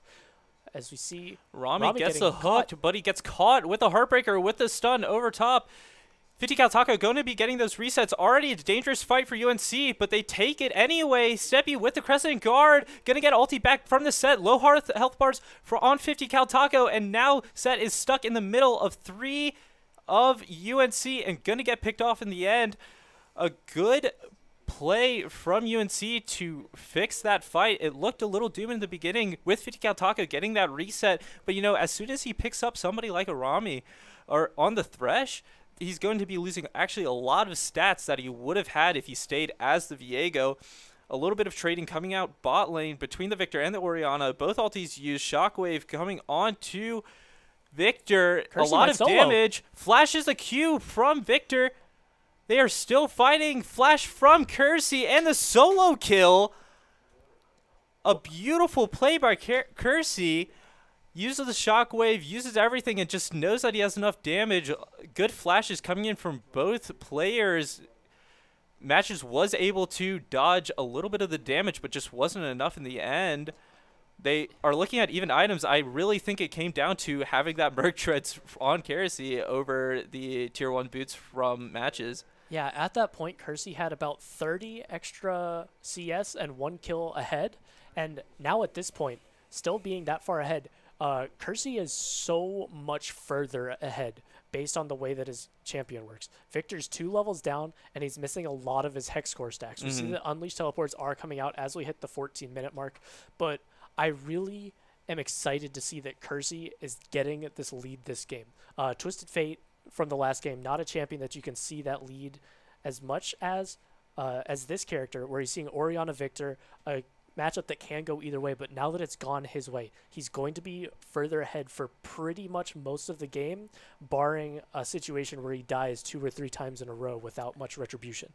And right now, we're seeing a 3v2 possibly kicking off. Jaeyoung does get the stun off to 50 Cal Taco, and Crescent Guard did have to be used by Steppy, but a fight that was not worth taking. It was a 3v2. Rami was moving up, but just nothing transpiring too far. 50 Cal Taco looks like he's going to be caught here. Rami with the stun. He does get the Lantern pulls over Jaeyoung. A little bit of damage, almost killing 50 Cal Taco, does get the double Q, and the kill's going to go over to Rami in the end. Hook lands on to Senior Ice, and it looks like on the other side of the map there's more fighting. Kerosene gets killed by Matches. It looks like Rami's Ignite burned down that Viego to the very last tick, but the interesting thing that happened was he looked and thought about taking an auto attack just to secure that kill, but he didn't. And as Irelia was walking up, she was able to Q to him, and it actually ended up giving her an escape route. Jaegung able to live. Really I well know who, played, very weak. but I know who going in with about 1 HP onto the half health Posh 1.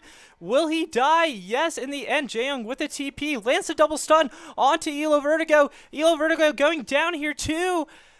Just a great TP from Jaeyoung. Going to be able to pick up those 2 kills. A beautiful stun by him too. And right now, UNC with about a 1K gold lead, looking pretty good. Jaegung truly did have a flawless duet there. He got exactly what he needed, and this is the play that puts UNC ahead in the game. Irelia is finally able to make the gap that she wants against Set. Set, a very safe champion. He doesn't feel great right now, but he has so much CC, and he still does have a large amount of power with that Haymaker punch. So the fact that Irelia is able to get these 2 kills, push herself further ahead of him, just really is what they needed to see. I think that that play falls onto I Know Who for... He thought he had the opportunity, but he was way too weak to try to be pushing that. Gave over a Triumph stack off of his kill, and it allowed UNC to push their lead in this game. Still about that 1K gold lead, but it looks like their positioning is much better. Yep, and Dragon is just spawning here. They are going to play this dance of vision. UNC getting choked out a little bit, having to posture in these chokeholds, which is very dangerous for the Ziggs. Irelia has the flank, but it's being spotted out.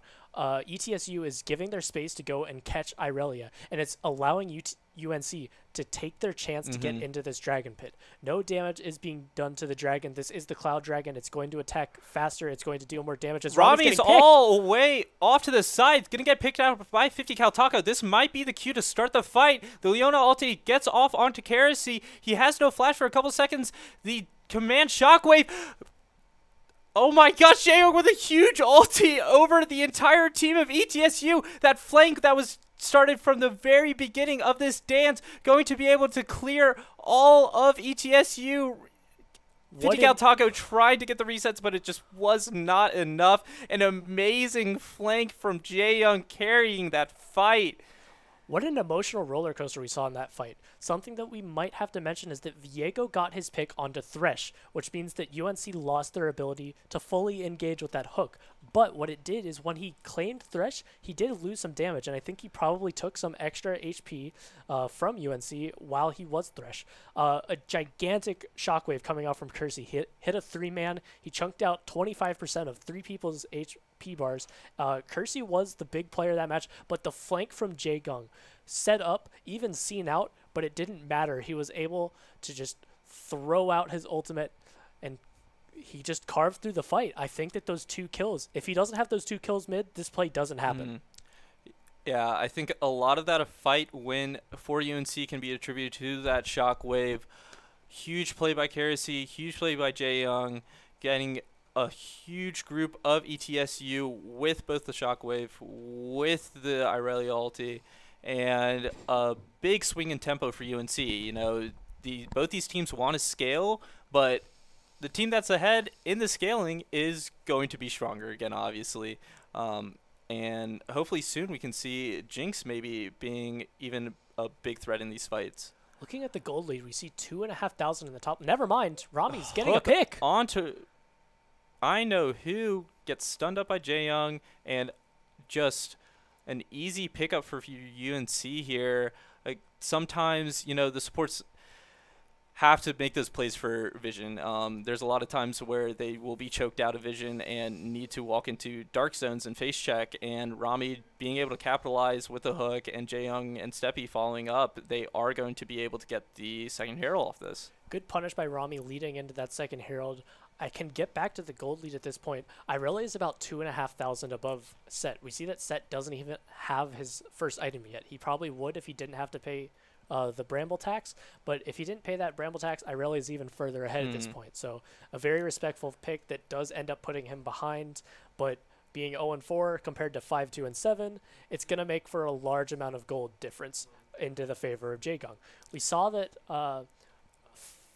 Wait, a play's happening. The ulti from I Know Who onto Rami, trying to thwart them off of this Herald and these towers. Jaeyoung does teleport in, and now is a 5-man stack on these turrets with the Herald. They're going to get 2 turrets. The counter TP comes in from matches, but it's just too late. UNC is going to be able to walk out, and they just get 2 turrets for free. Yeah, I don't know if the TPs were needed there. We saw 2 TPs used from UNC. I think that it was a deterrent, and it allowed them to get that second charge in the second tower, but I'm not sure if maybe that could have just happened, or maybe they could have just settled for the charge and not getting the tower.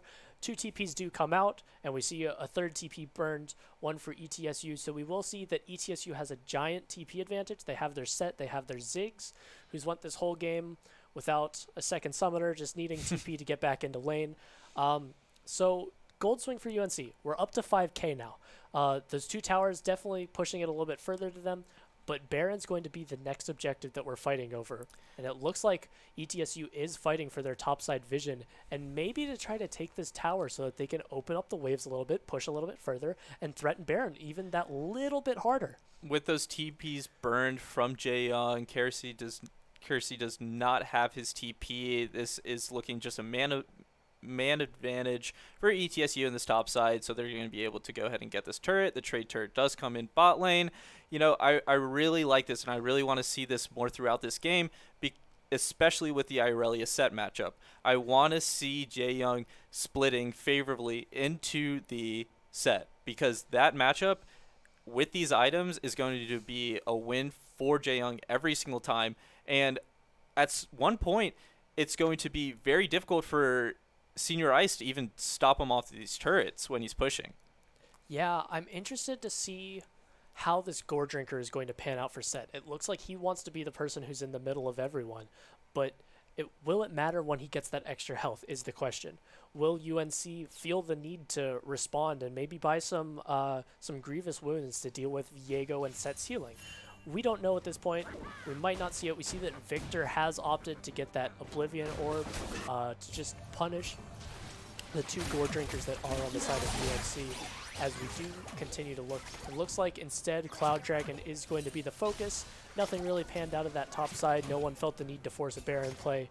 And so we are going to... Oh, wait, a Baron play is being forced. It was spotted out, though. ETSU going for a risky Baron play, trying to flip the Dragon, playing the trade, but it was spotted out on a ward, so UNC will be able to stop that. And now they will have vision control of this bot side of ETSU's red, and should be a free Dragon for UNC with all that vision control. Yeah. Match is not even walking towards the Dragon right now. Might just be ETSU giving this. Yeah, forcing that play on Baron being spotted out meant that they had to completely seed anything on the bot side of the map.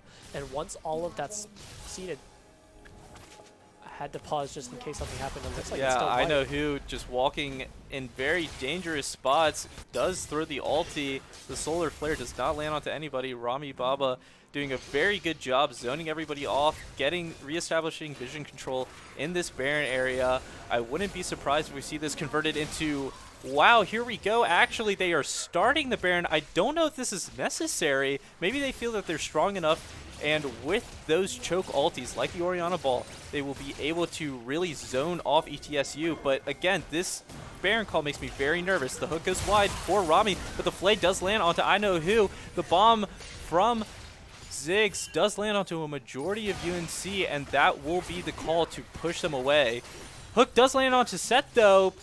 Steppy landing, the wind becomes lightning, but nothing transpiring, just this dance of vision back and forth, the dance of controlling the Baron area.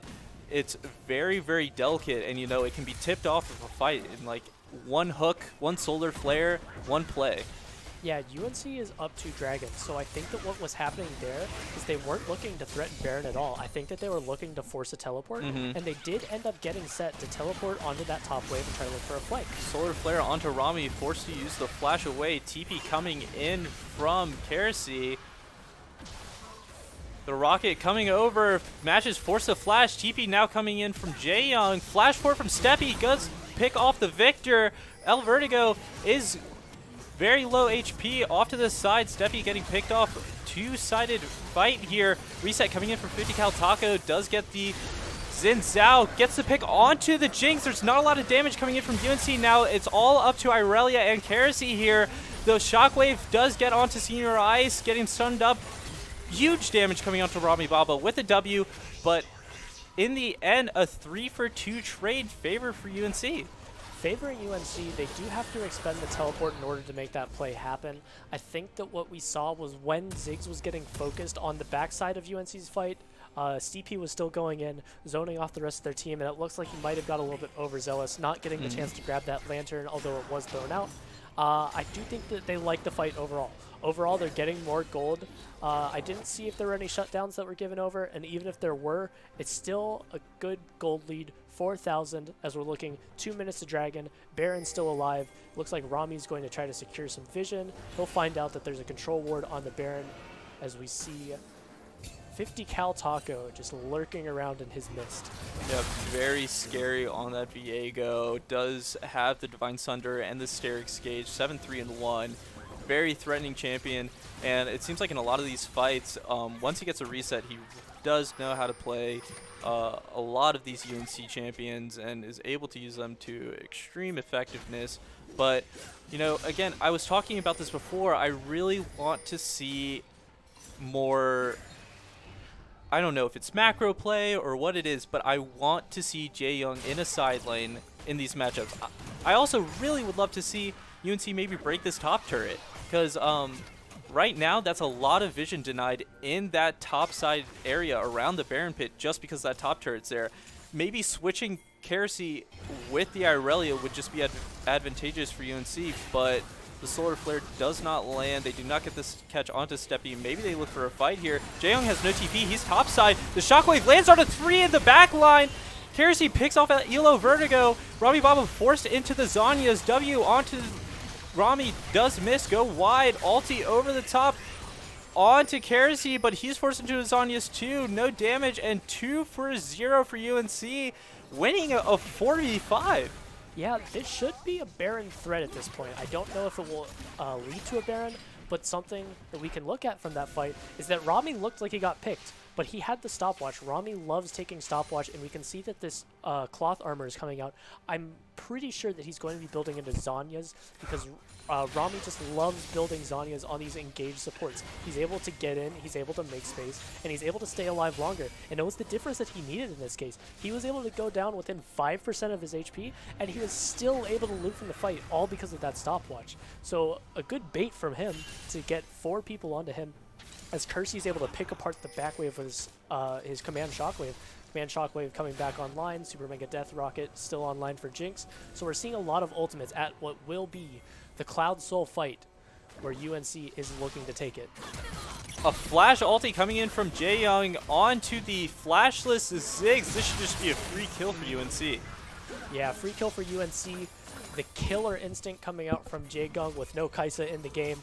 But we will see that now we're going to look to push in this bot tower. And now that Ziggs is gone, it's so much harder for ETSU to even threaten to take this dragon. I mean, this should just be Soul right now for UNC.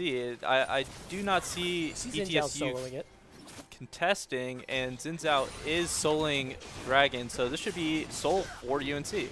What does Cloud Soul do for UNC here? What do you think it is providing for them? So Cloud Soul recently did get changed. It's no longer just the ultimate ability haste that it used to be. I believe that the individual dragons were changed to be extra move speed. So everyone on UNC is walking just that little bit extra faster. I think they're walking with about an extra set of normal boots on their shoes while they're out of combat. And that's enough to get them forward, to get the engage. Now that they have their soul, they're getting a large chunk of move speed when they're putting out their ultimates. Rami hitting a hook over the wall. Going in onto 50 Cal Taco, but he is just going to be able to use those ultis so well, dodging so much CC, dodges the shockwave, is able to escape. 50 Cal Taco has been using his ultimate so well these past 2 games, being able to dodge a lot of CC, and here we see a TP coming in for Keresi, going to thwart the mid push from ETSU, a little aggressive in his posturing, keeps moving up, just testing ETSU to just do something here.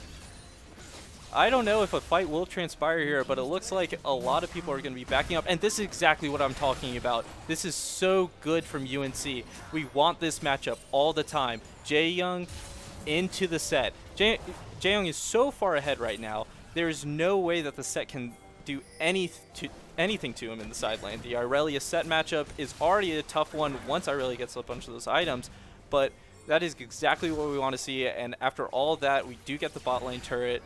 Would love to see that top lane turret go down very soon. Seems like it's been up for a little too long, but right now, again, we're just doing the classic playing around vision, playing around this Baron, who's going to pull the trigger, but advantages coming out of all of this for UNC. Yeah, well, UNC has about a 7k gold lead. 4,000 of that is in top lane. Set hasn't even been able to complete his second item. Senior Ice not yet being able to get to what looks like Stair Exchange coming through.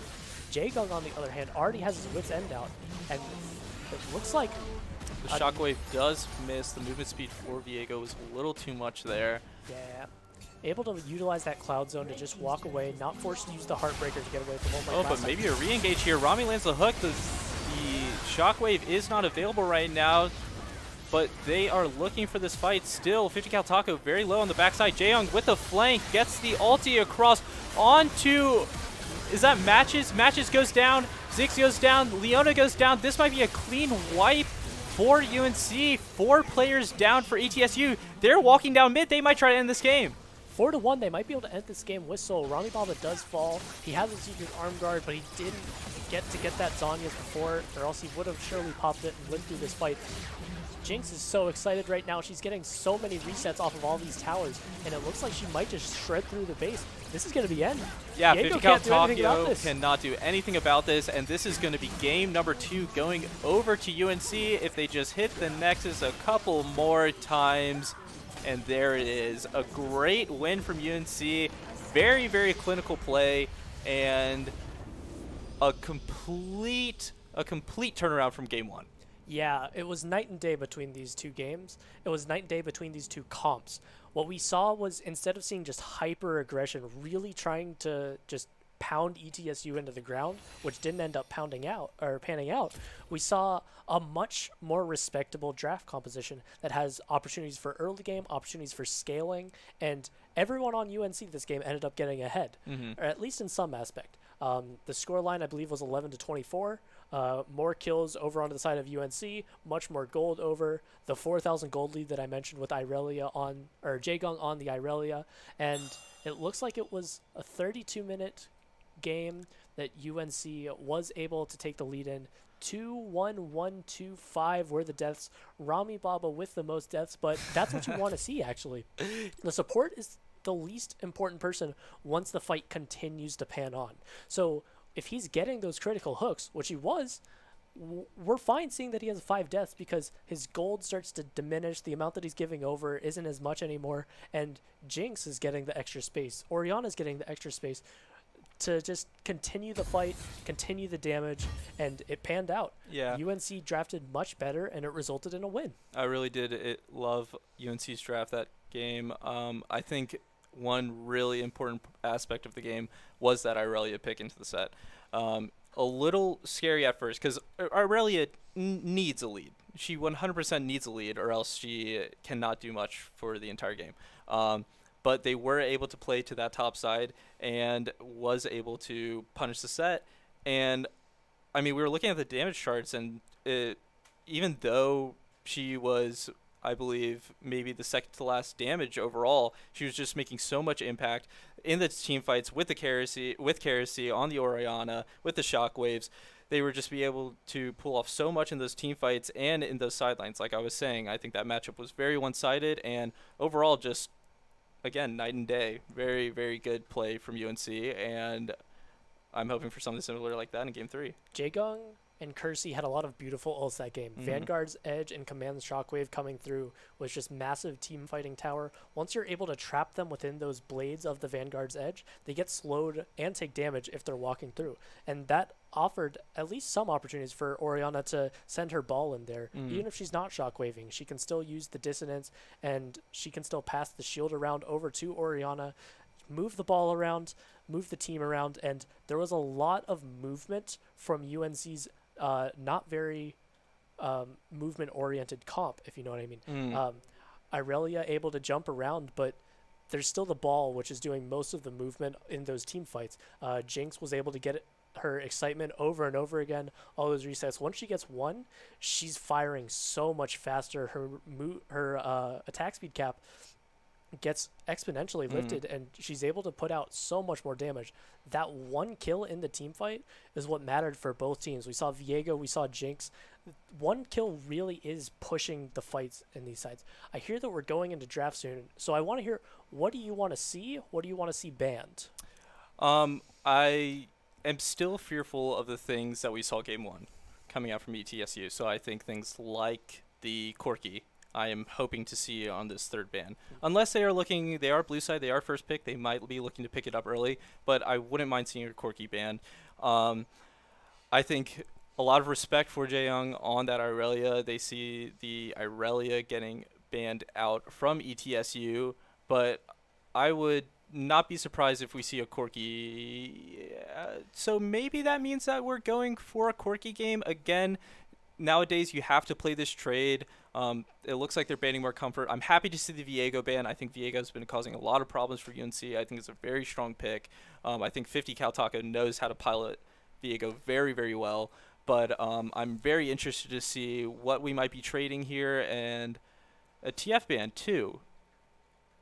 Jinx's first pick is fine here. We saw how much it did in the last game, and I'm very happy to see it come back because it gives UNC that opportunity to do the high damage. And I like that we're seeing the respect to 50 Cal Taco. The first game, they got hurt by the Viego, and they said, we can play against this. This is okay for us. The second game, Viego still made the same impact despite UNC being so much further ahead. So this game, I really appreciate the respect from UNC to say, Viego has to go. We'll allow them to even take Gwen, who was the ban that they opted for in the second game. And we're going to see maybe a mid lane matchup. It might be Victor Corki. It might be another Victor Orianna. It might be Corki Orianna as we see Rakan get pulled out. Was hovered in the last game, but it looks like there's a lot more aggression coming from the side of ETSU.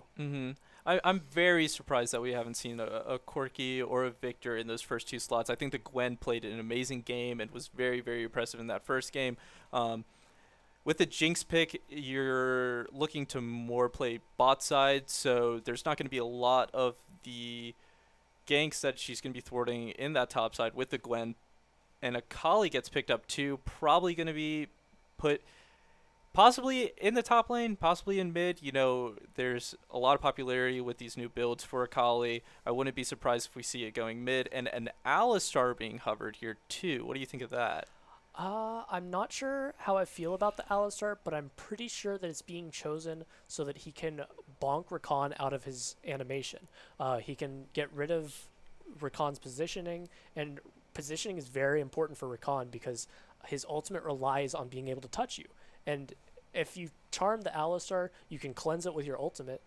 So him choosing to even bonk maybe through that charm might still be an option. We see that Hecarim is picked and Jarvan is banned. So I'm interested to see how UNC can respond with the jungle pick. As you were saying about Akali, I'm pretty sure we're going to see that go top lane. We did see Jaegung on it last week with the Chem Tank Akali variant. It provides her a lot of stats while still being able to do burst damage, while still being able to do sustained damage. Akali's just allowed to do so much through that pick. We see that Corki is getting banned out. I'm surprised that we didn't see Corki or Victor in the first wave of picks. I'm very surprised too. Again, very contested picks, very, very strong, very good scaling. I think Corki, honestly, the way that ETSU is picking right now would have slotted in very well. But you're right. I mean, with those first three picks from ETSU, it looks like they are going in. It looks, you have the Hecarim, you have the Rakan, you even have the Gwen. It's a very aggressive comp, and I think the Alistar is good, can knock people away, and the Jhin being hovered here too. A pretty interesting pick, a little bit further range. I don't know how much he'll be able to hit in these fights with everyone diving in. Maybe they're trying to create some more space for the Jhin, but probably going to be seeing a lot more ultis overall from him. And now we're seeing a Draven hover. Oh, the Jinx was already picked. I got a little excited for a second. Yeah, I was expecting to see Sejuani come out in these picks. UNC needs a front line at this point. They're understanding that we're going to be hit, and we're going to be hit hard. Hecarim, Rakan, Gwen, all looking to get very close and personal. Jhin, a little bit shorter range of an AD carry and still doing a very high amount of damage. So I really appreciate the Sejuani pick. UNC now still has their mid laner. I'm interested if they want to blind Orianna, if they want to pick Heimerdinger. Could go with the Victor. Annie. Victor's still up. We see the Akshan. I don't think that I like Akshan in this composition. We see that Akali is now the sole AP, and I don't think that she's really doing as much damage as we might need to see with the Hecarim and the Rakan and the Gwen. They're all probably going to be picking up some semblance of magic resist.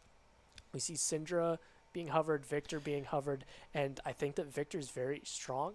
I probably would have liked to just see Orianna picked again. I agree. I think Victor doesn't really mesh well into their comp, but again, these picks like the Corki, like the Victor, like the Jinx, nowadays it's almost like you need to pick them. They're just very, very strong, good laners, very punishing once they get into the late game. But overall, how are you feeling about drafts? If we're looking at this with what was still open, with all those powerful picks that we were talking about, Corki, Victor, Orianna all getting through the first wave of bans, I'm not sure that I enjoy the way that the draft panned out for either team. If we're looking at it now, once all is said and done, I wish that UNC had more AP. I'm wondering if maybe Akali's going to opt to go for just a full AP, maybe go with the Riftmaker to try to get that extra edge over the Chem tank, giving her extra HP, because we see that Sejuani and Alistar should be able to carry the amount of damage that they're needing to sustain for the rest of their team to allow them to continue hitting. Akshan will be walking around, he'll be slithering around in the shadows, trying to find scoundrels and trying to find picks where he can swing in, get a kill, and swing out. So I do think that that's okay with the Jhin, but if Jhin has any friends around, Akshan probably just dies. And so I'm not sure. It's a very meta pick. It also gets pretty tanky. I've seen a lot of top lane Akshan where people are buying Randuins, things of that nature. Wit's End, very good on him. Shield Bow, giving him the extra health. So he's not the squishiest carry. Jinx is still obviously going to be the squishiest person on this team, but I'm not sure if I like the way that draft panned out to have those two marksmen without much of an AP being able to damage the Hecarim if Hecarim goes down a tankier path. Yeah, I definitely agree. And one thing I'm a little concerned about too here, looking at UNC's draft, is I do like having the front line of the Alistar, of the Sejuani, but you know they have ETSU has Rakan, Hecarim, has the Gwen, and there's only so much that those two can do. And when the dive does eventually come out with the Hecarim, with the Rakan ulti, it's very, very dangerous for Posh and Keresi because they will be in the back line waiting to get those picks with the Akshan, waiting to get the resets and the get excited with the Jinx. So what I really think is going to be interesting is these team fights and the way they pan out, because it's looking like it's going to be a lot of Jae Young's Akali diving into the back line, trying to disrupt their damage while ETSU is doing the same thing to us. And it's just going to be who can disrupt the carries the most. Yeah, we do see that there's less than a minute left on the timer before we can hop into the game. So we are going to go into a quick break. Don't go anywhere as we watch the exciting finale. 1-1 for each team. Let's see who takes home the victory in this Week 2 CLoL. Very exciting.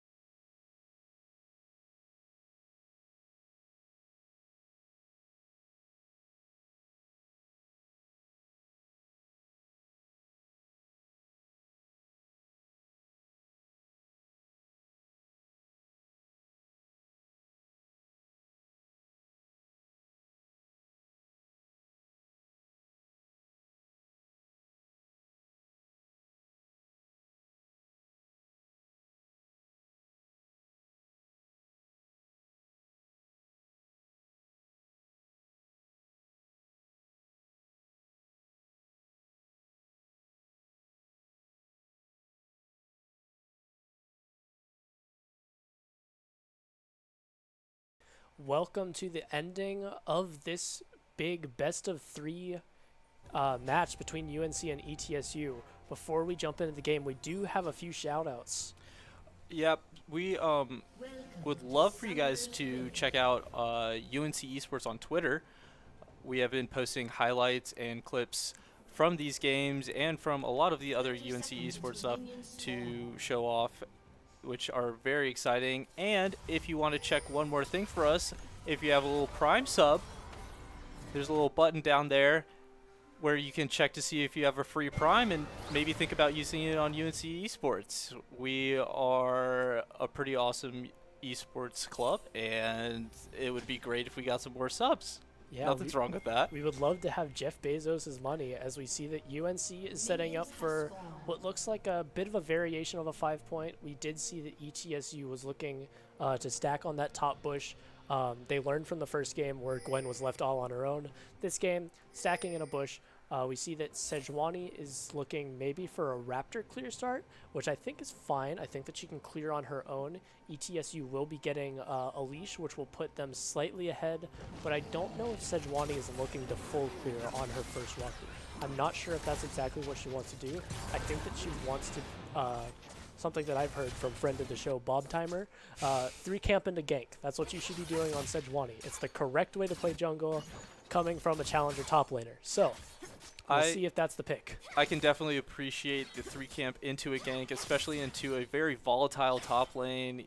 The Gwen versus the Akali, I think, will be a very, very aggressive area where 2 melees will be just trading back and forth. Maybe even in the mid lane, you see a lot of aggression because of the Akshan pick being able to be a really big early game bully, even into the Victor, where Victor's just trying to scale and Akshan's trying to get those roams off early.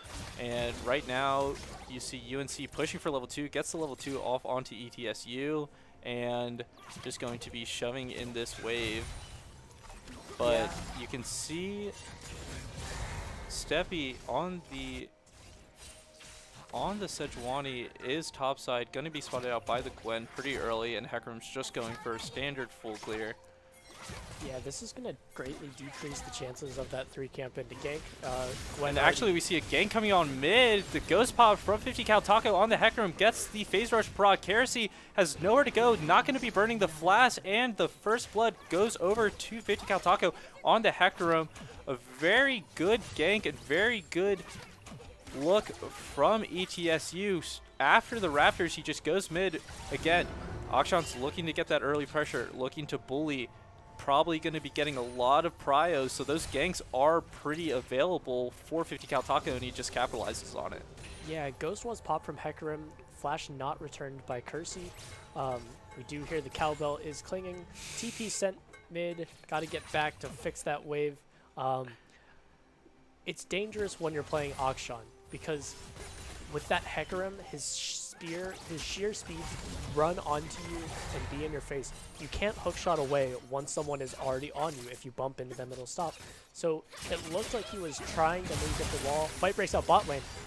Yep, the stun is going to land onto I Know Who. Ignite goes through a little bit more damage, and they would have gotten the kill. Nothing burned except for the heal from Elo Vertigo and the Ignite from Rami Baba. But the shove is going to finish, and we might see a reset for Posh, and Rami looking mid off of that. Yeah, good roams from the Alistar with his jungler. The flash in from Rami Baba and the flash counter from Matches. A very good flash, and another aggressive play coming in from I Know Who. Blows the flash from Posh. Ignite coming on to Senior Ice. It might be enough. It is ticking. Hecarim coming up to support Senior, but it's not going to be in time. And the kill going to be traded. 50 Cal Taco does pick it up onto Akali, and Akali on Jaeyoung on that Akali is going to pick up Senior Ice. Yeah, nice solo bolo in the top lane, but Hecarim, his ability to just be everywhere once. And another fight coming out in bot. Seppi with the gank going to be picking up I Know Who. Flashless. Rami Baba also supporting with a bunch of CC, and we're just seeing action across the board. Yeah, this is the gameplay that I've been wanting to see. And now that we do have 2 tankier junglers, 2 fighter-type tank junglers, we're seeing what we haven't really been able to see. Viego, we've seen in the past game. Nidalee, we saw in the first game. those champs aren't able to just forego their camps and go for gank after gank after gank. Sejuani doesn't need her camps. Sejuani needs an item, and she's alive for the rest of the game. So her willingness to not go for Krugs, not go for her wolves, and just take them at this reset now after she's gotten that kill bot lane is going to push bot lane into the next step. It's unfortunate Sejuani gets the kill there. You really wanted on that Jinx as bot lane. I know who goes for the predicted play onto Kerosene, but he's just going to be able to swing on out, and Rami Baba goes for the headbutt pulverize onto matches, but it is just to shove in this wave and a back to even game for ETSU and UNC. Yeah, I think that the top play was meant to distract from the bot play, and it's allowed them to both move their supports into this mid lane, amounting into nothing in total.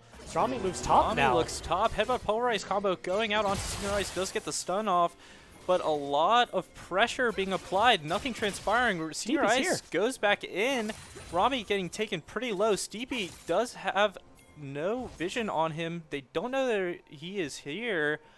Don't know if they'll go for the dive. Pretty big wave, but Senior Ice is just going to be able to clear that out. Hecarim hovering matches is level 6 to Steepy's level 4. You were talking about this, how Sejuani does not need those camps, but it is a little scary seeing that this advantage is going so far with Hecarim getting the 2 kills. He has the tier. It looks like he's going for that build where you go tier the goddess, you get the man immune, I believe, and pump out a lot of damage. Slightly missing the shuriken in the top lane.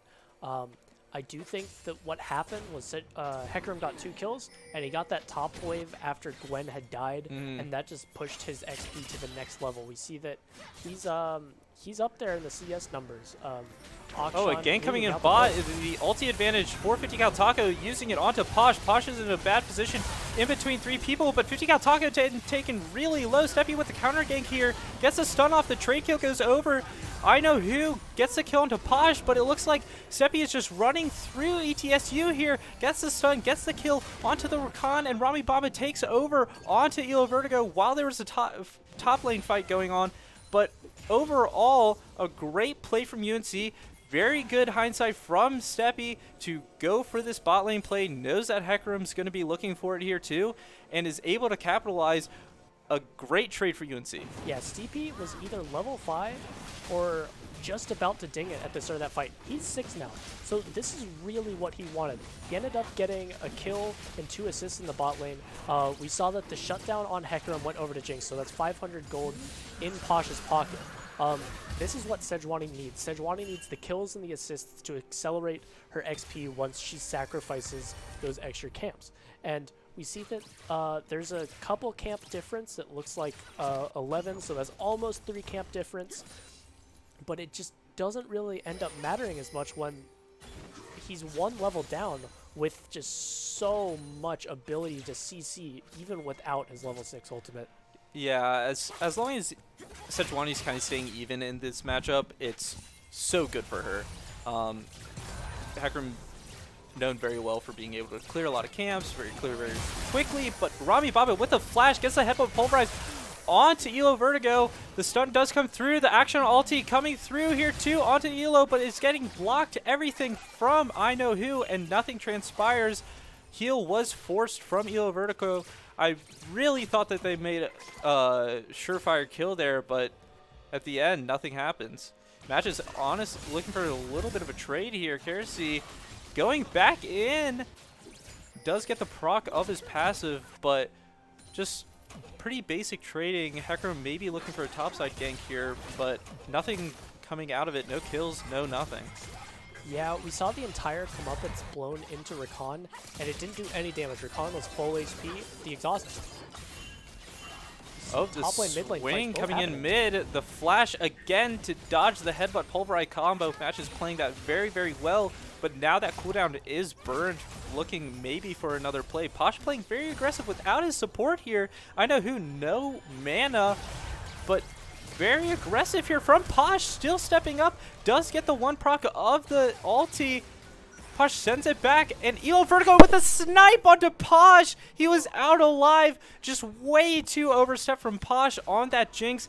Did not have Rami there. I know who was out of mana, but everything was enough to kill Posh in the end. Strong just punish. A little bit of a misstep. Strong punish from Elo Vertigo. He saw the Super Mega Death Rocket, which locks you into space for a second while you're casting. Fight break top lane. Rami with a big roam. Headbutt Pulverize lands onto Senior Ice. No flash on the Jinx. She's looking to turn it around onto Rami. While there's a trade kill going on bot lane, it looks like Elo Vertigo might have overstayed trying to shove in that wave, and Kersey capitalizes on the Akshan. Looks like he forced TP there too, and Pasha is just going to pick up this mid wave. But overall, 2 kills over to UNC. I believe Kersey should get his passive. He won't get the respawn, but I believe that he did get the extra gold that comes from his passive, assuming that he has that ability upgraded. I'm sure he does by this point. He's level 9. So this is very good for UNC. They're getting a top play. You're getting a bot play. Oh, and Kersey overstepping again. It looks like it's just going back and forth in this bot lane. Who's overstepping where? He does dodge the ulti from 50 Cal Taco, but Hecarim is just so fast, might be able to chase us down. I know who with the knock-up, and 50 Cal Taco taking out Kersey. While there's a mid lane play going on to Rami Baba with the stun. Posh getting taken very, very low from the Victor damage. 50 Cal Taco goes on to Rami Baba. Matches does die at the beginning of the fight. Flash from I know who does pick up Posh, but here comes Jaeyoung and the rest of UNC. It's turning into a 3v3, but Jaeyoung just picks up I know who. Just fighting all over. It's very scrappy, but right now it's favoring UNC. This is the high octane gameplay that we really want to see out of a game 3. We've seen what both these teams can bring to the table, and what we're both dominating games for the winner. This game, we're seeing much closer. We're seeing both teams willing to put everything on the line to get this win. We see that Chem Tank was completed on Akali. This is going to be a crucial completion as she's 3-1-0 with 300 shutdown. So a little bit of extra tank will allow her to stay alive and keep that shutdown. We also see that Hecarim is probably also looking for that Chem Tank. So we will see some magic resist pushed onto his side. Enough to be nullified by the shoes, but it might get scary a little bit later into the game as a fight breaks out mid lane again. Rami Baba just willing to put his health bar on the line for stun after knock-up after pushback. I really do love the way that Rami's playing. He's playing very, very aggressive and taking almost every single headbutt pulverize he can, just knowing that his team is around him. And UNC just playing the map very, very well, grouping well together. One thing I do want to point out here is the CS difference is, unless maybe they are looking for a bot dive, I know who and Elo Vertigo sniff it out and are backing off. It looks like they might just give this dragon too. It is spawning now, so maybe we can look more into the differences. We see Posh now coming back a little bit more than when I first mentioned it. It has the 79 to 92 CS in the Jhin, and then there is that difference between the Hecarim, and then there's a fight breaking out. Jaeyoung has a full completed item over Senior Ice, and he just gets blown up on the Gwen. There's nothing they can do there. Just a very easy pickup, but now we see I know who jumping in with the ulti onto Kersey. Kersey staying alive, has the shield belt completed, does pick up Elo Vertigo, and he picks up Rakan on I know who. A very good 2 for 0. It looked like Kersey was dead at the beginning of that. It looked like he was picked off, but it just has the shield bow proc, has it already completed, is able to finish it off, and now matches might be called out, has the flash available. Posh getting picked off in the mid lane, does not have the heal available for him, might just be getting ran down by the Hecarim. Ulti popped by 50 Cal Taco. The Shuriken does land mid lane onto the Hecarim. He does not follow it up. Jaeyoung does not have the ulti available. There's fighting still going on in the bot lane. Matches forced back, still has the flash available. Rami might be going for the tactical fight, goes over the wall, rooted up. Kersey gets locked down, killed. Way too much aggression. I love it, but too much here from UNC. Rami getting taken out, Posh getting taken out, Kersey getting taken out, and what looked like a great combination of plays just absolutely destroyed and disrupted by TSU. Yeah, what started out as an amazing play by Steepy, resulting in that double kill bot lane, ended up into a series of unfortunate events for UNC. 4 kills to 2 ends up being the final score when all is said and done, I believe. And that's really not what UNC wants to see. I think that maybe they got caught up in the moment, they got caught up in the lead, and they dropped the respect for a second, and they were punished for it. Yeah, I think the way that CP is playing right now is great. He's moving around the map very, very well. Again, he's conceding some of these camps. You can see a lot of his camps are up right now, but when he moves around the map and forfeits those, he's making plays. He made the play with Kerosene down there in bot. You know, they misjudged the damage that they could do. I know who and Elo Vertigo just overstepped a little bit too much, and Steepy is able to capitalize. 206 on the Sejuani, and again, at the beginning of all of that fighting, I believe Jaeyoung got a solo kill onto the Gwen in the top lane.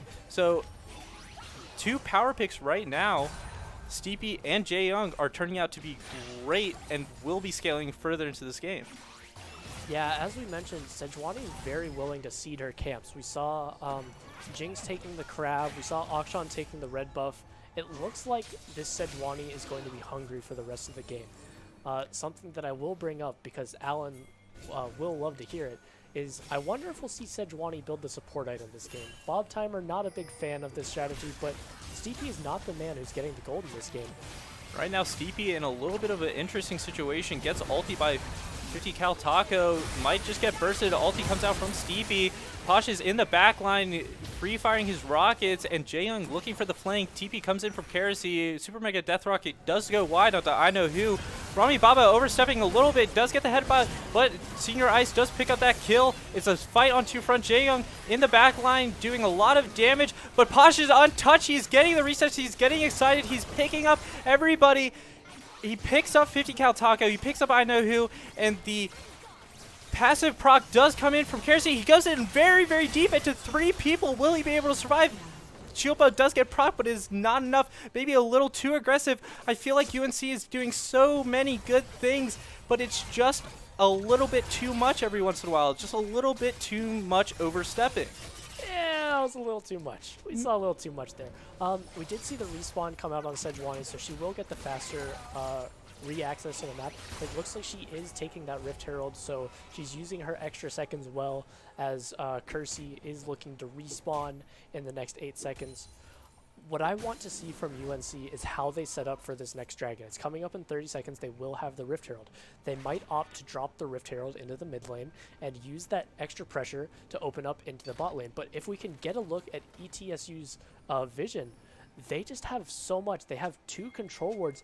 They have the map completely controlled. They can't really see what's happening pushing into UNC's jungle, but the river control that they really need, what's really important to them at that point, is what they have.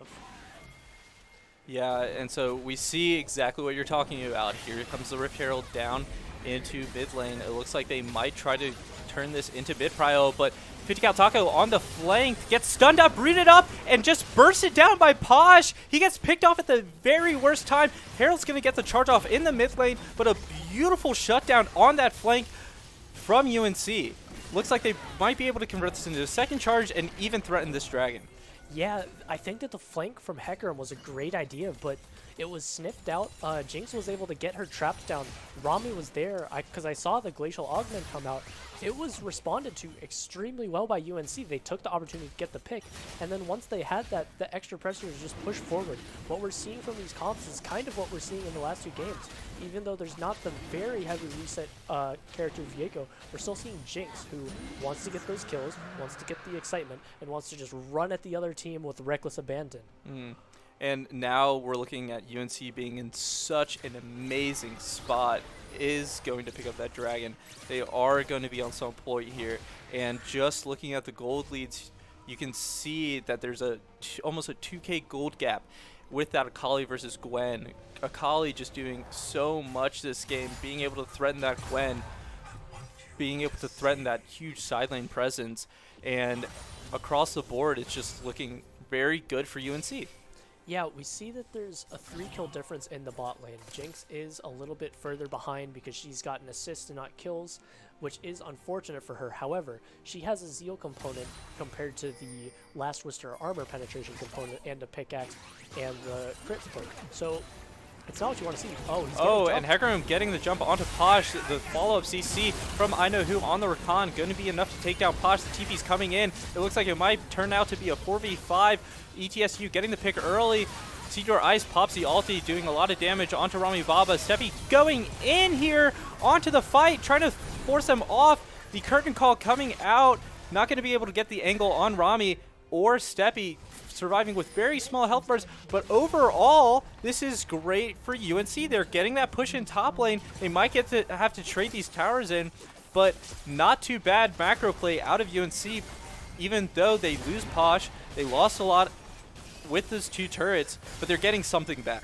Yeah, Jin is able to lock down that kill, pushing him up to 6. We will see Lord Dominic's regards coming out next time he gets the chance to visit the fountain, as they're hunting for Kersey. They smell a scoundrel in the woods, but he is just sneaking away.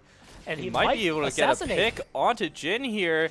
Jin going down pretty low, forced to use the flash. Don't know if Kersey follows up anymore. It looks like they're just going to back off and now convert that into a little bit more vision control around this Baron area.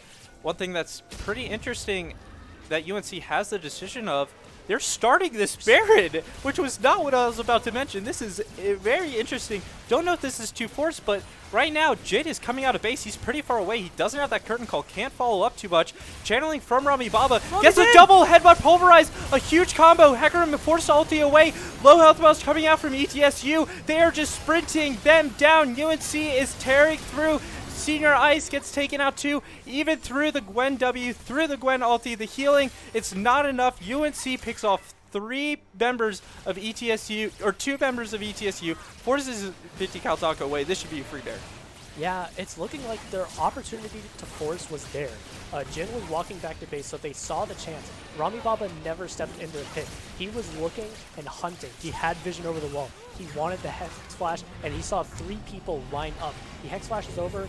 Hecarim is forced to use the Onslaught of Shadows to get away, and that allows Jinx, I believe she flashed over the wall. She went in. Very aggressive play. Very aggressive play, but a very respectable play.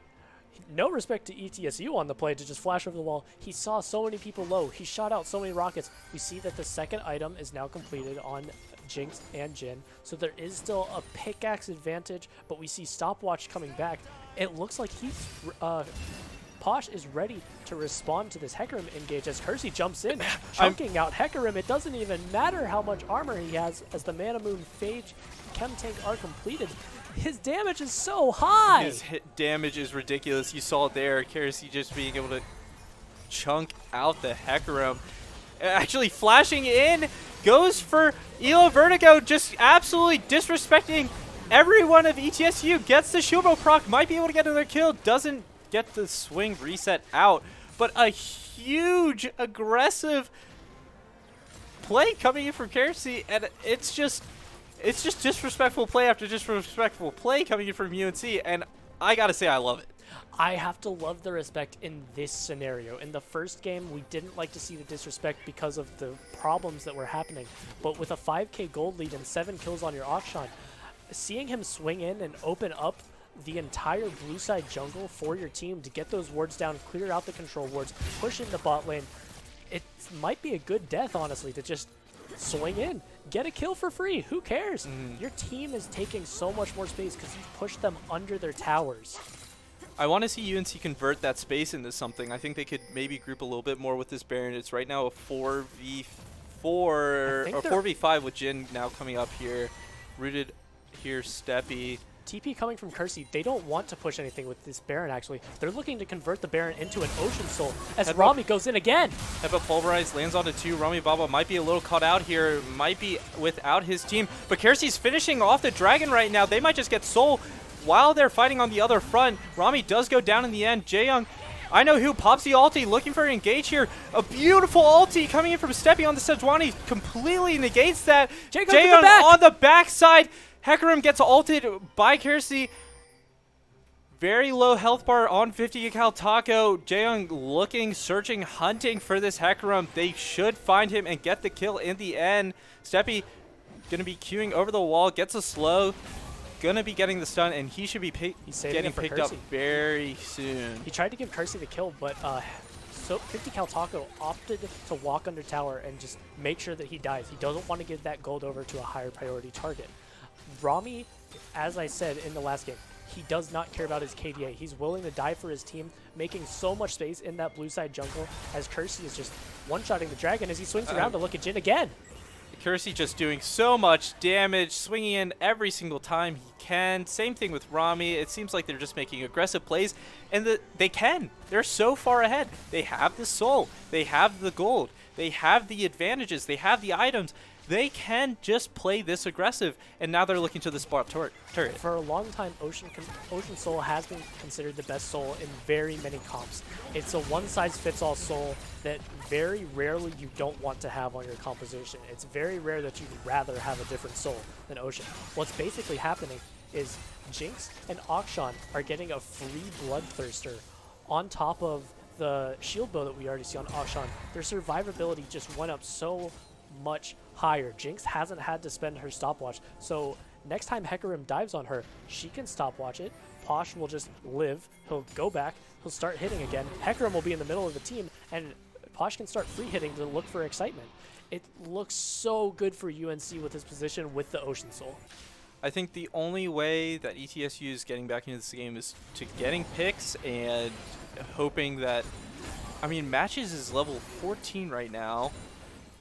We are hoping that I believe he has all of his upgrades at this point. Yes, he definitely has all of his upgrades at this point. But Matches needs to be the one to start saving ETSU here. His damage, of course, going to scale very hard into this late game. The Neosea Rod might be looking for a Rabadon's here. Maybe with that they can turn the tide. But right now, it seems like UNC is just playing so well. Just playing these fights very well, disengaging when they need to, engaging when they need to, making aggressive plays that ETSU just isn't expecting. And it's all just working out for UNC. And here we see Kersey swinging in once again onto that red buff with the Jin.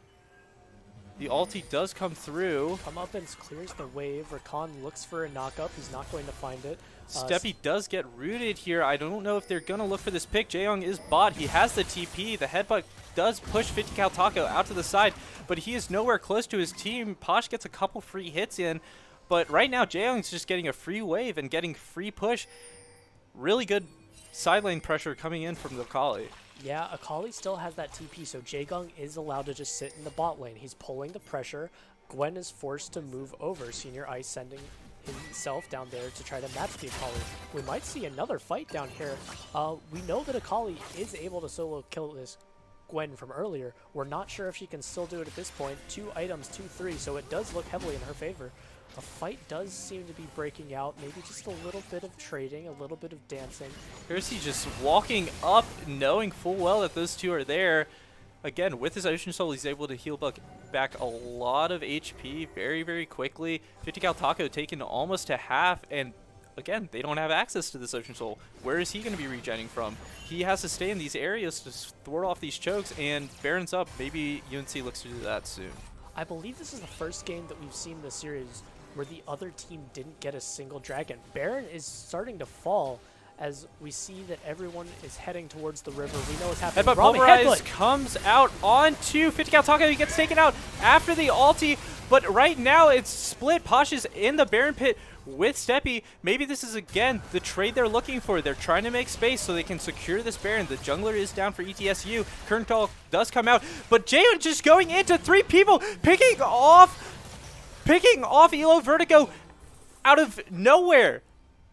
He procced the Curtain Call. He looked for the steal onto the Baron, but Jaeyoung just gets an angle, and there's nothing that ETSU can do. There's 3-4 members up standing around him, but Akali's just way too strong right now. Look at her items. She's even building Magi's. Once Akali, once Hecarim falls, we see that the only hope for ETSU to look at this Baron is to get that 4th shot on the Jin Curtain Call. But what happened is Rami stands in the way, forces Jin to just completely miss the 4th shot and went off into the wilds. And since we know that Jin Elo Vertigo is standing here in place with the curtain call, Jaegung took his opportunity to just dive into the enemy team. We see that he has 6 Magi stacks, so he's willing to look to just continue snowballing on the enemy team. This is a late time to start a snowball, but if he thinks he can do it, we're down to see it. We did see Kersey getting a little bit overzealous in that mid lane. We see a TP coming out mid. I'm interested to see why that's happening. What do they think they can get off of just picking Kersey? I think they really want to try to get some mid prio, but the fight's going to start out here. 50 Cal Taco with the ulti over onto Kersey, getting taken very low. Posh with a kill onto the Rakan. That engage is taken out of the fight, and it looks like Jinx is doing her thing. Excited, free hitting. Here we go, triple kill. Posh with the quadra kill. And a TP going in top lane. Kersey looks like he might just be trying to finish this game. Elder is up, but with 4 members down, 50 Cal Taco, there is not much that he can do here. It looks like it's going to be UNC winning Game 3 and winning the series. I would love to talk to Kersey about his performance in these past 2 games. It was astounding, and I think that ETSU just lost the game because they didn't hit tab. Kersey completed the Guardian Angel on himself, so if they got all 5 onto him, it wouldn't have mattered if they killed him. Hecarim, he's running around, but he's going to fall too. The Nexus will be next, as we see that UNC clutches up the series after going down in Game 1 with their hyper-aggressive draft. We see that they are able to take this scrappy fighting game and push back against ETSU in the 3rd game to clinch out the series. Yep, and a great way to end it off. I mean, like you said, Kersey on that Akshan played an amazing game, but one player that I really wanted to highlight was Jaeyoung on that Akali. He did absolutely so much, being able, with the help of Seppi, of course, getting those ganks off top, but I mean, a solo kill coming in on that Gwen and playing that side lane and winning that side lane over and over. It was just a great play from Jaeyoung on that Akali, and even in Game 2 on that Aurelia. Yeah, we saw amazing play from all players in those second 2 games. They really pulled themselves together after the first game, where a lot of other teams would have just completely lost their morale. They picked a very aggressive draft, and they got punished for it, but they were able to pull it back, collect themselves, and say, this is what we need to do to win the next game. And they did. I am hearing that we are going to get an interview, so we will have a short break after this nice conversation, but we will see a little bit into the minds of UNC. What do you think we're going to see from UNC in the next weeks, now that we've seen a little bit better of an idea of how they can play? I think the draft needs to be taken a little bit look at, and I love them being able to adapt, but I think that first draft and maybe even some questionable picks in Game 2 and 3 could be possibly taken a look at. But overall, scrap the Game 1 comp. I think it's definitely something to look into, and play Jinx. Play Jinx. Jinx has a 100% win rate in this series. It looks pretty good. So maybe it's just the answer. But I believe we will be taking a quick break. Don't click away. We will have an interview with you guys shortly. And go UNC.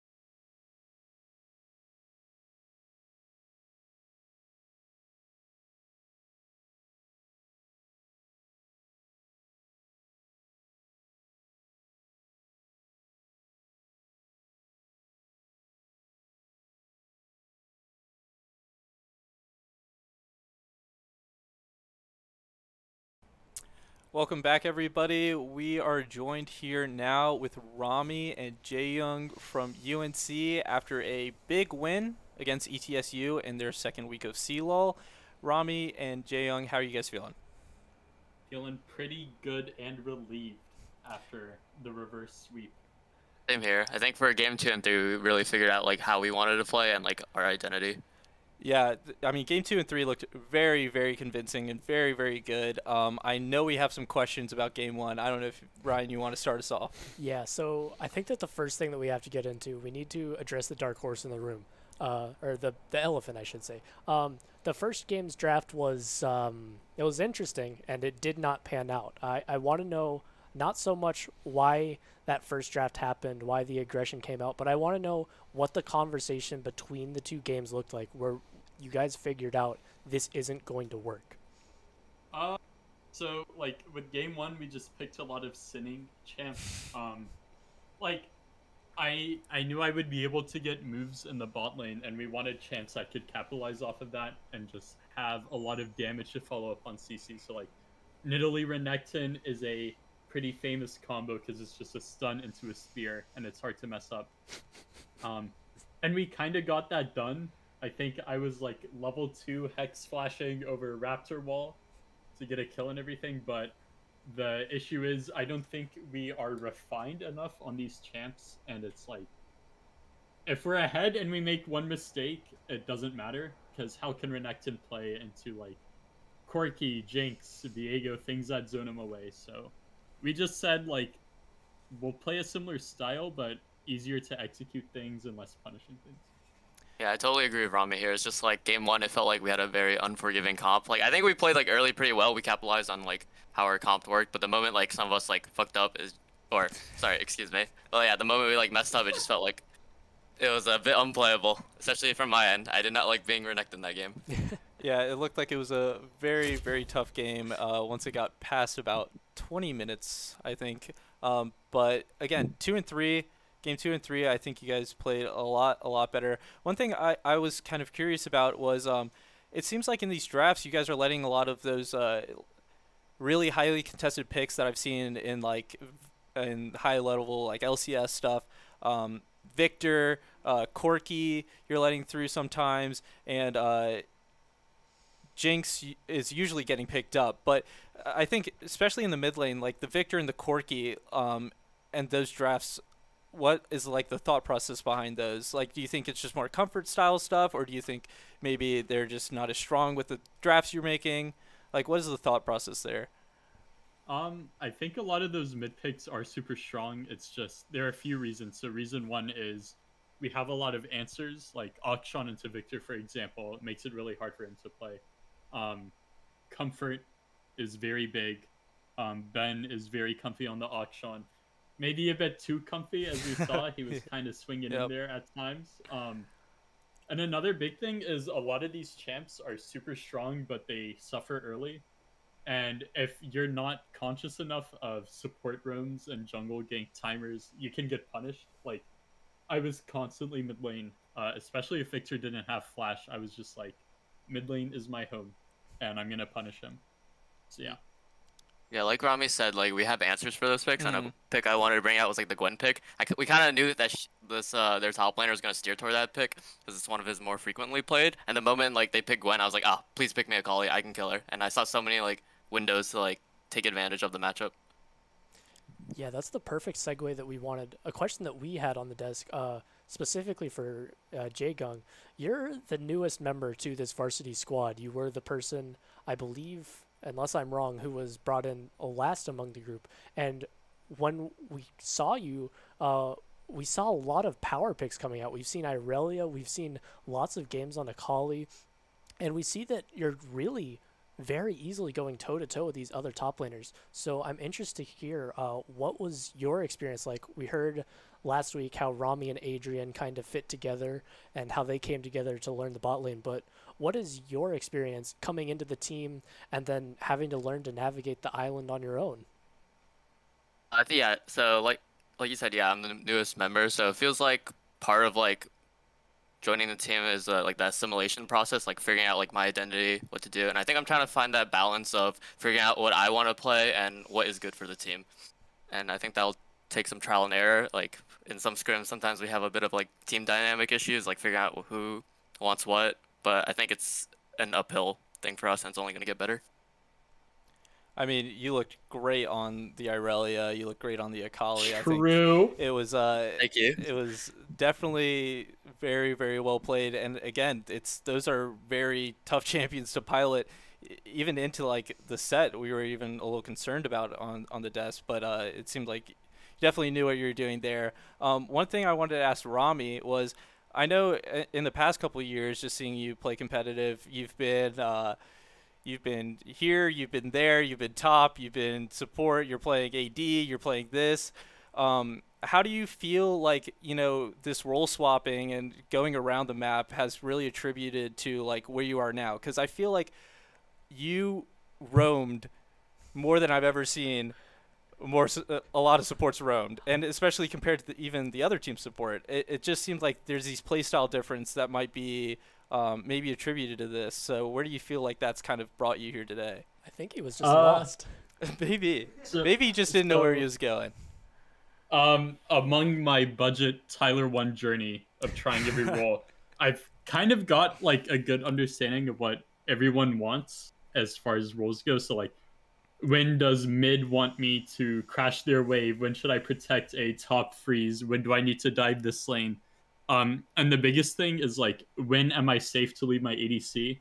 I think Adrian died a couple of times for my moves, but I think he was just upset.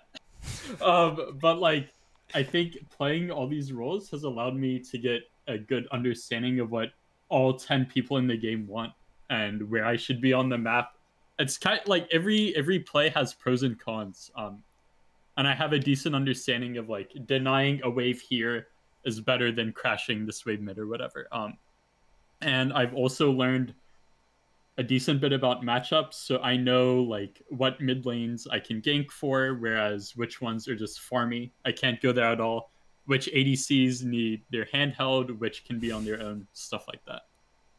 Yeah, Rami's been incredibly like versatile for us. Like his last played role was top, so he always tells me like what matchups are good, and that's like helped me with like assimilating with the team, because even though it is a bit nerve-wracking, I feel like I'm in good hands. Yeah. We love to have you here in the interview with us. We're so glad that you joined us, and we hate to let you go, but as we are reaching the end, we'd love to hear what is next for Rami, what is next for Jaegung, what is next for UNC League of Legends as a whole. I'm definitely gonna be looking to build Zhonya's more. I think that item is broken on supports. Our next match is Saturday at 4, as always. So if you're in the stream now, I hope to see you in the stream again next time. And I hope the casters are just as handsome in the next match. Oh, Rami, you're too kind. You're too kind. What about you, Jaeyoung? I think moving forward, I think I'm just trying to brace myself to realize that yeah, there are going to be like low moments, there are going to be good moments, but I know in the end we're going to come out stronger and better from the matches. Very good. Very great to have you guys here. And I think we'll be closing out the interview now and wrapping up the stream here soon. Thank you guys for joining us. Again, like they said, they have another match next week. I believe we will be streaming. And make sure to follow, subscribe if you can. That Prime's always great. Look out on UNC Esports Discord for any upcoming events. We always got stuff going on, and we're always happy to have you guys here. So League and houses, 25 minutes, gaming arena. Be there. There you go. League and house. Maybe you guys can show up. Rami, are you going to be there? I will be there 15 or so minutes late, but yes, I will be there. Well, if you go to the in-houses, then you'll have a chance to meet the famous Rami Baba. So True. Look out for that. But as far as it goes here, thank you guys for coming. Thank you guys for showing the love and support to UNC. And from me and Ryan, have a great day. See you guys.